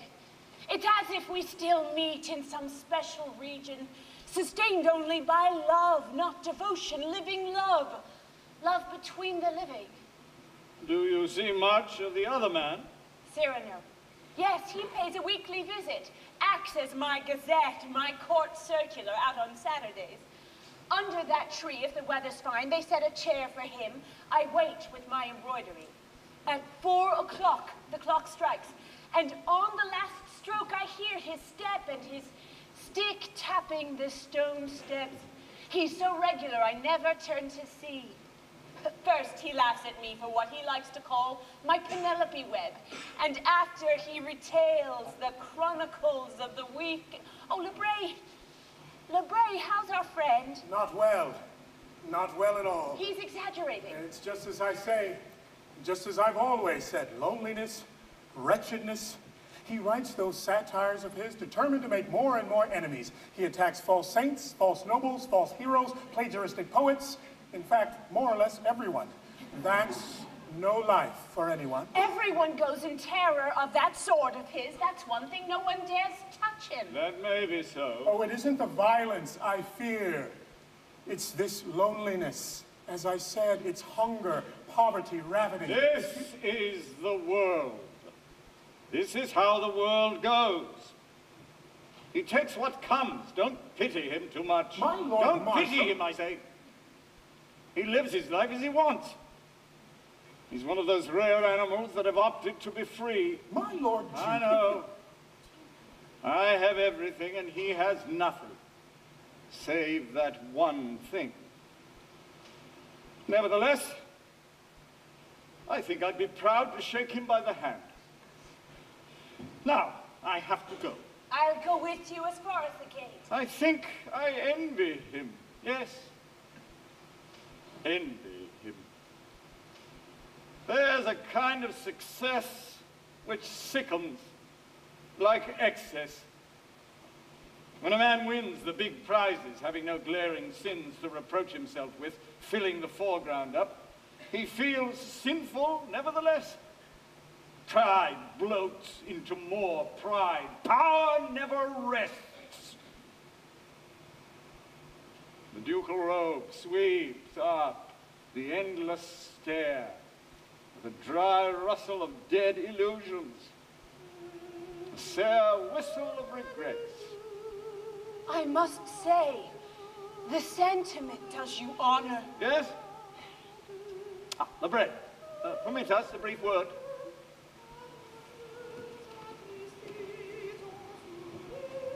It's true.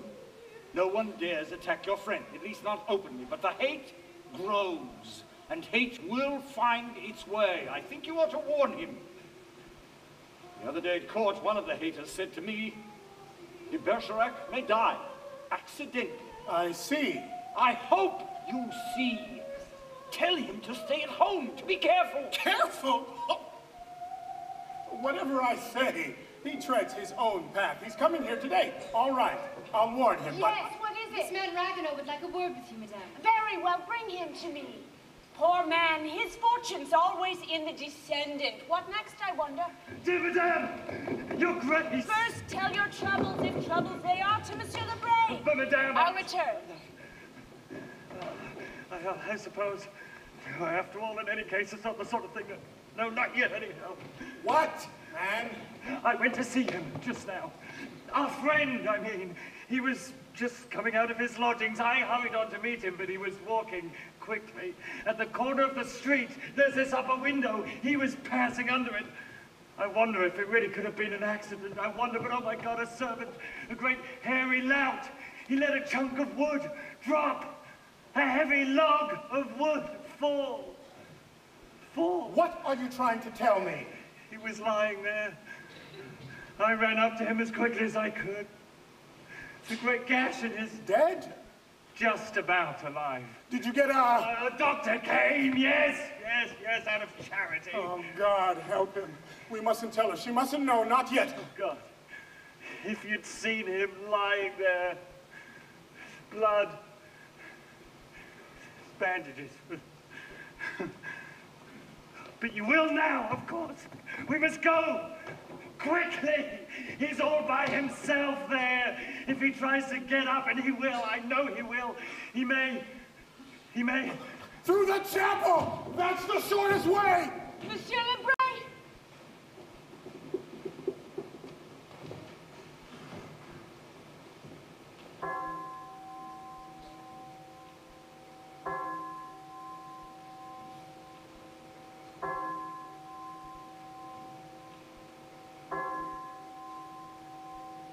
I've never known him to be as late as this. Here he is, madame. Monsieur de Bergerac. Late for the first time, Cyrano, after 15 years. Forgive me, please. I was detained, I'm afraid, Well, by an unexpected visitor. was it a tiresome visitor? Very tiresome. And you sent him away? For the time being. This is Saturday, I said, and on Saturdays I have a regular engagement. Do me the favor of returning in an hour or so. You'll have to wait some time. I shan't let you go before dark. It's just possible. I'm afraid I may have to go before it's dark. My apologies. You're neglecting your duty, Cyrano. Here is someone waiting to be teased. Ah, yes, sister. You of the beautiful downcast eyes. I have something to confess. I ate meat again yesterday. Isn't that terrible? Terrible. And as a penance, you must come to the refectory later and have a nice big bowl of bouillon. I'll be there. You're becoming quite reasonable, monsieur. I'm going to astonish you. I'm going to let you pray for me. Look at her. Tonight, at Vespers. Struck absolutely dumb. You forgot one advantage of my calling, monsieur. I can pray without permission, and I will. Patient Penelope is weaving still. I wondered how long it would be before you said that. The year unweaves her tapestry. Look at them. Such color. Perfect Venetian red. They're falling fast. They fall well, with a sort of panache. They plume down in their last loveliness, disguising their fear of being dried and pounded to ash to mix with the common dust. They go in grace, making their fall appear like flying. You're melancholy today. Never. I'm not the melancholy sort. Very well, then. We'll let the leaves of the fall fall while you turn the leaves of my Gazette. What's new at court? Let me see. Sunday the 19th. His Majesty was ill after eating too much preserved ginger. 8 helpings, to be precise. The court's decree was that it was high treason so to injure the royal viscera. So there and then the offending ginger was condemned to death. What else? Oh, Sunday the 20th. A bishop went to heaven. Or so it's believed. There's been as yet no announcement of his arrival. What else? Madame Datisse's dog. A sort of a smaller, hairier Madame Datisse was given an enema. Monsieur de Bergerac, that will do. Monday the 21st. Nothing. Ligadmir has a new lover. Tuesday the 22nd. The entire court removed to Fontainebleau.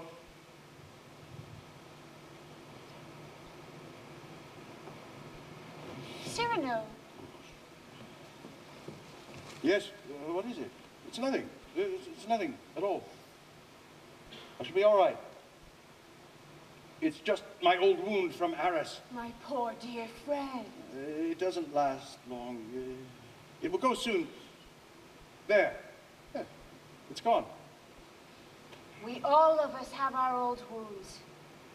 Mine is here on yellowing paper, blood-stained, tear-stained, hardly legible. His letter. Didn't you say that one day you'd let me read it? You want to? Yes. Today. Now. Take it, then.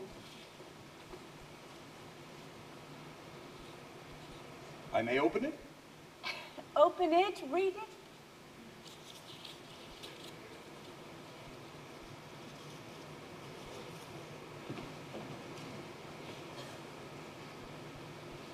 Goodbye, Roxane. For this is the last time I shall be able to write. Aloud. I have to die sometime today. My beloved, how heavy my heart is. And it is heavy too with so great a burden of love, love still untold, perhaps unguessed at.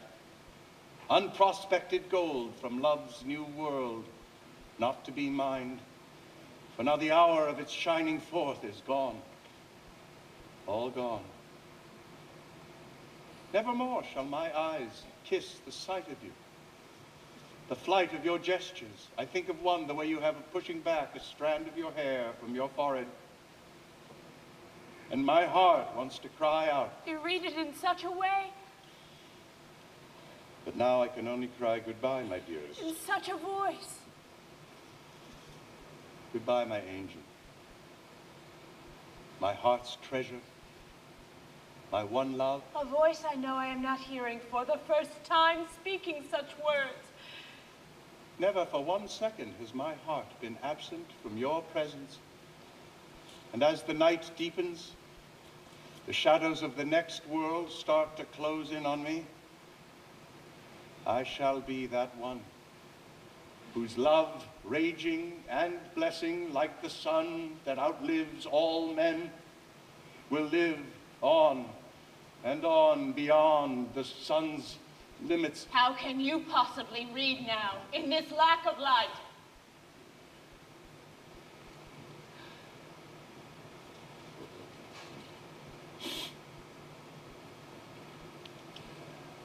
For all of 15 years, you have played the role of the old friend, affectionate droll, but never one hint. Roxane. So it was you. Oh, no, Roxane, no, no, I no. might have known every time you spoke my name. Not I, It Roxane. was you. I see through it all now, that generous imposture, No, the letters. It was you. No. It was always you. No. The mad, dear, foolish words. No. The voice in the night, you. Upon my honor. It was all and always you. I never loved you. You loved me. It was he who loved you. Even now. You love me. No. That no is not so strong as it was a second or two ago. No. No, my dear love, I never loved you. And all these 15 long years while you stayed silent, you knew his letter was stained by your tears, not his. His blood, though, stained by and his blood. You never said, never hinted, never once. Why do you break your silence now? Because I regret that I rudely interrupted my gazette. Saturday, the 26th, an hour before dinner, Monsieur de Bergerac was foully, ignobly murdered. Cyrano, what have they done to you? At Arras, I said I wanted to depart with honorable steel, piercing my heart, and a piercing epigram upon my lips. That's what I said. But fate's a great buffoon. Look at me, ambushed, taken at the rear, in a gutter for a battlefield, my heroic foe, a scullion, his weapon, a mere firelog. My life has played a consistent tune. I've missed everything, even my death. They're going to pray now. Nymphs in your orison. Sister! No, don't go! When you come back, I may not be here. A little defunctive music, that's all I need now. You must live. I love you.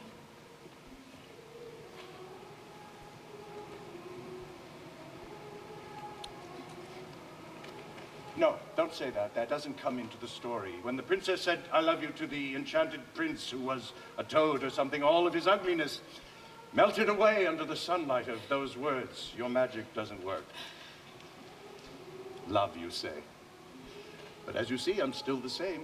How can I ever forgive myself? It is I who have done this to you. Let no shred of blame cling to your silk. I never had much acquaintance with the sweetness of woman. My mother was, understandably, perhaps not pleased with what she'd produced. I had no sister. Later in manhood, I learned to fear the mistress with mockery in the tail of her eye. But God bless you for this, forever and ever. I have had one friend, different from the few others. A friend in a silken gown in my life. I never loved but one man in my life. Now I must lose him twice. The moon. There are great names up there. other friends. Socrates, Plato, Galileo. We are the Gascony cadets. Captain Casteljalua. It's a matter of the constitution of the elementary mass. Yes? The quidditas of the hic, eh? The testimony of Copernicus is worth considering on that particular point. Oh, no! Philosopher and scientist, poet, musician and duelist. Here lies Hercule Savignan de Cyrano de Bergerac. Nothing, everything, nothing again. Sunk now, without trace. I have to leave you. I'm sorry, I can't stay. That lunar shaft is waiting to carry me away. I would not ask that you mourn any the less that good, brave Christian, blessed with handsomeness. But when the final cold sniffs at my heart and licks my bones, perhaps you might impart a double sense to your long obsequies and make those tears which have been wholly his, mine too, just a little, mine. My love, my only love. Not here. Not lying down. He's coming. He's coming. Already I feel myself being shod in marble, gloved in lead. Let him come then. You shall find me on my feet, my sword in my hand. Cyrano! There he is, looking at me, grinning at my nose. Who is he to grin, that noseless one? What's that you say, useless? Useless? Ah, you have it wrong. You see, a man fights for far more than the mere hope of winning. Better, far better, to know that the fight is totally, irreparably in vain. 100 against, no, 1,000. And I recognize every one of you, all my old enemies. Falsehood, compromise, prejudice, cowardice. You ask for my surrender? Oh, no, never, never. Are you there too? Stupidity? You, above all others, perhaps were predestined to get me in the end. But I'll fight on. I'll fight on.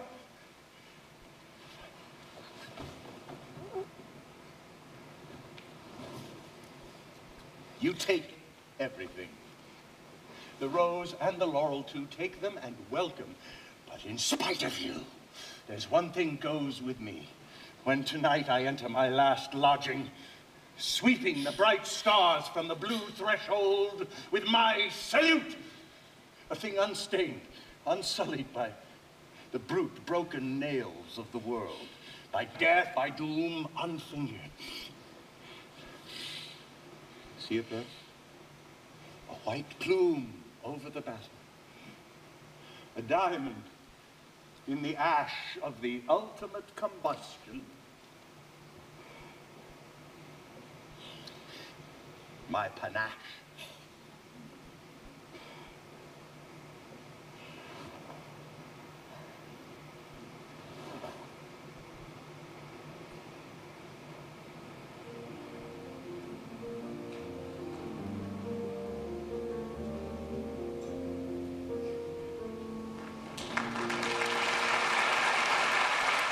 To find out more about this and other great performances programs, visit pbs.org.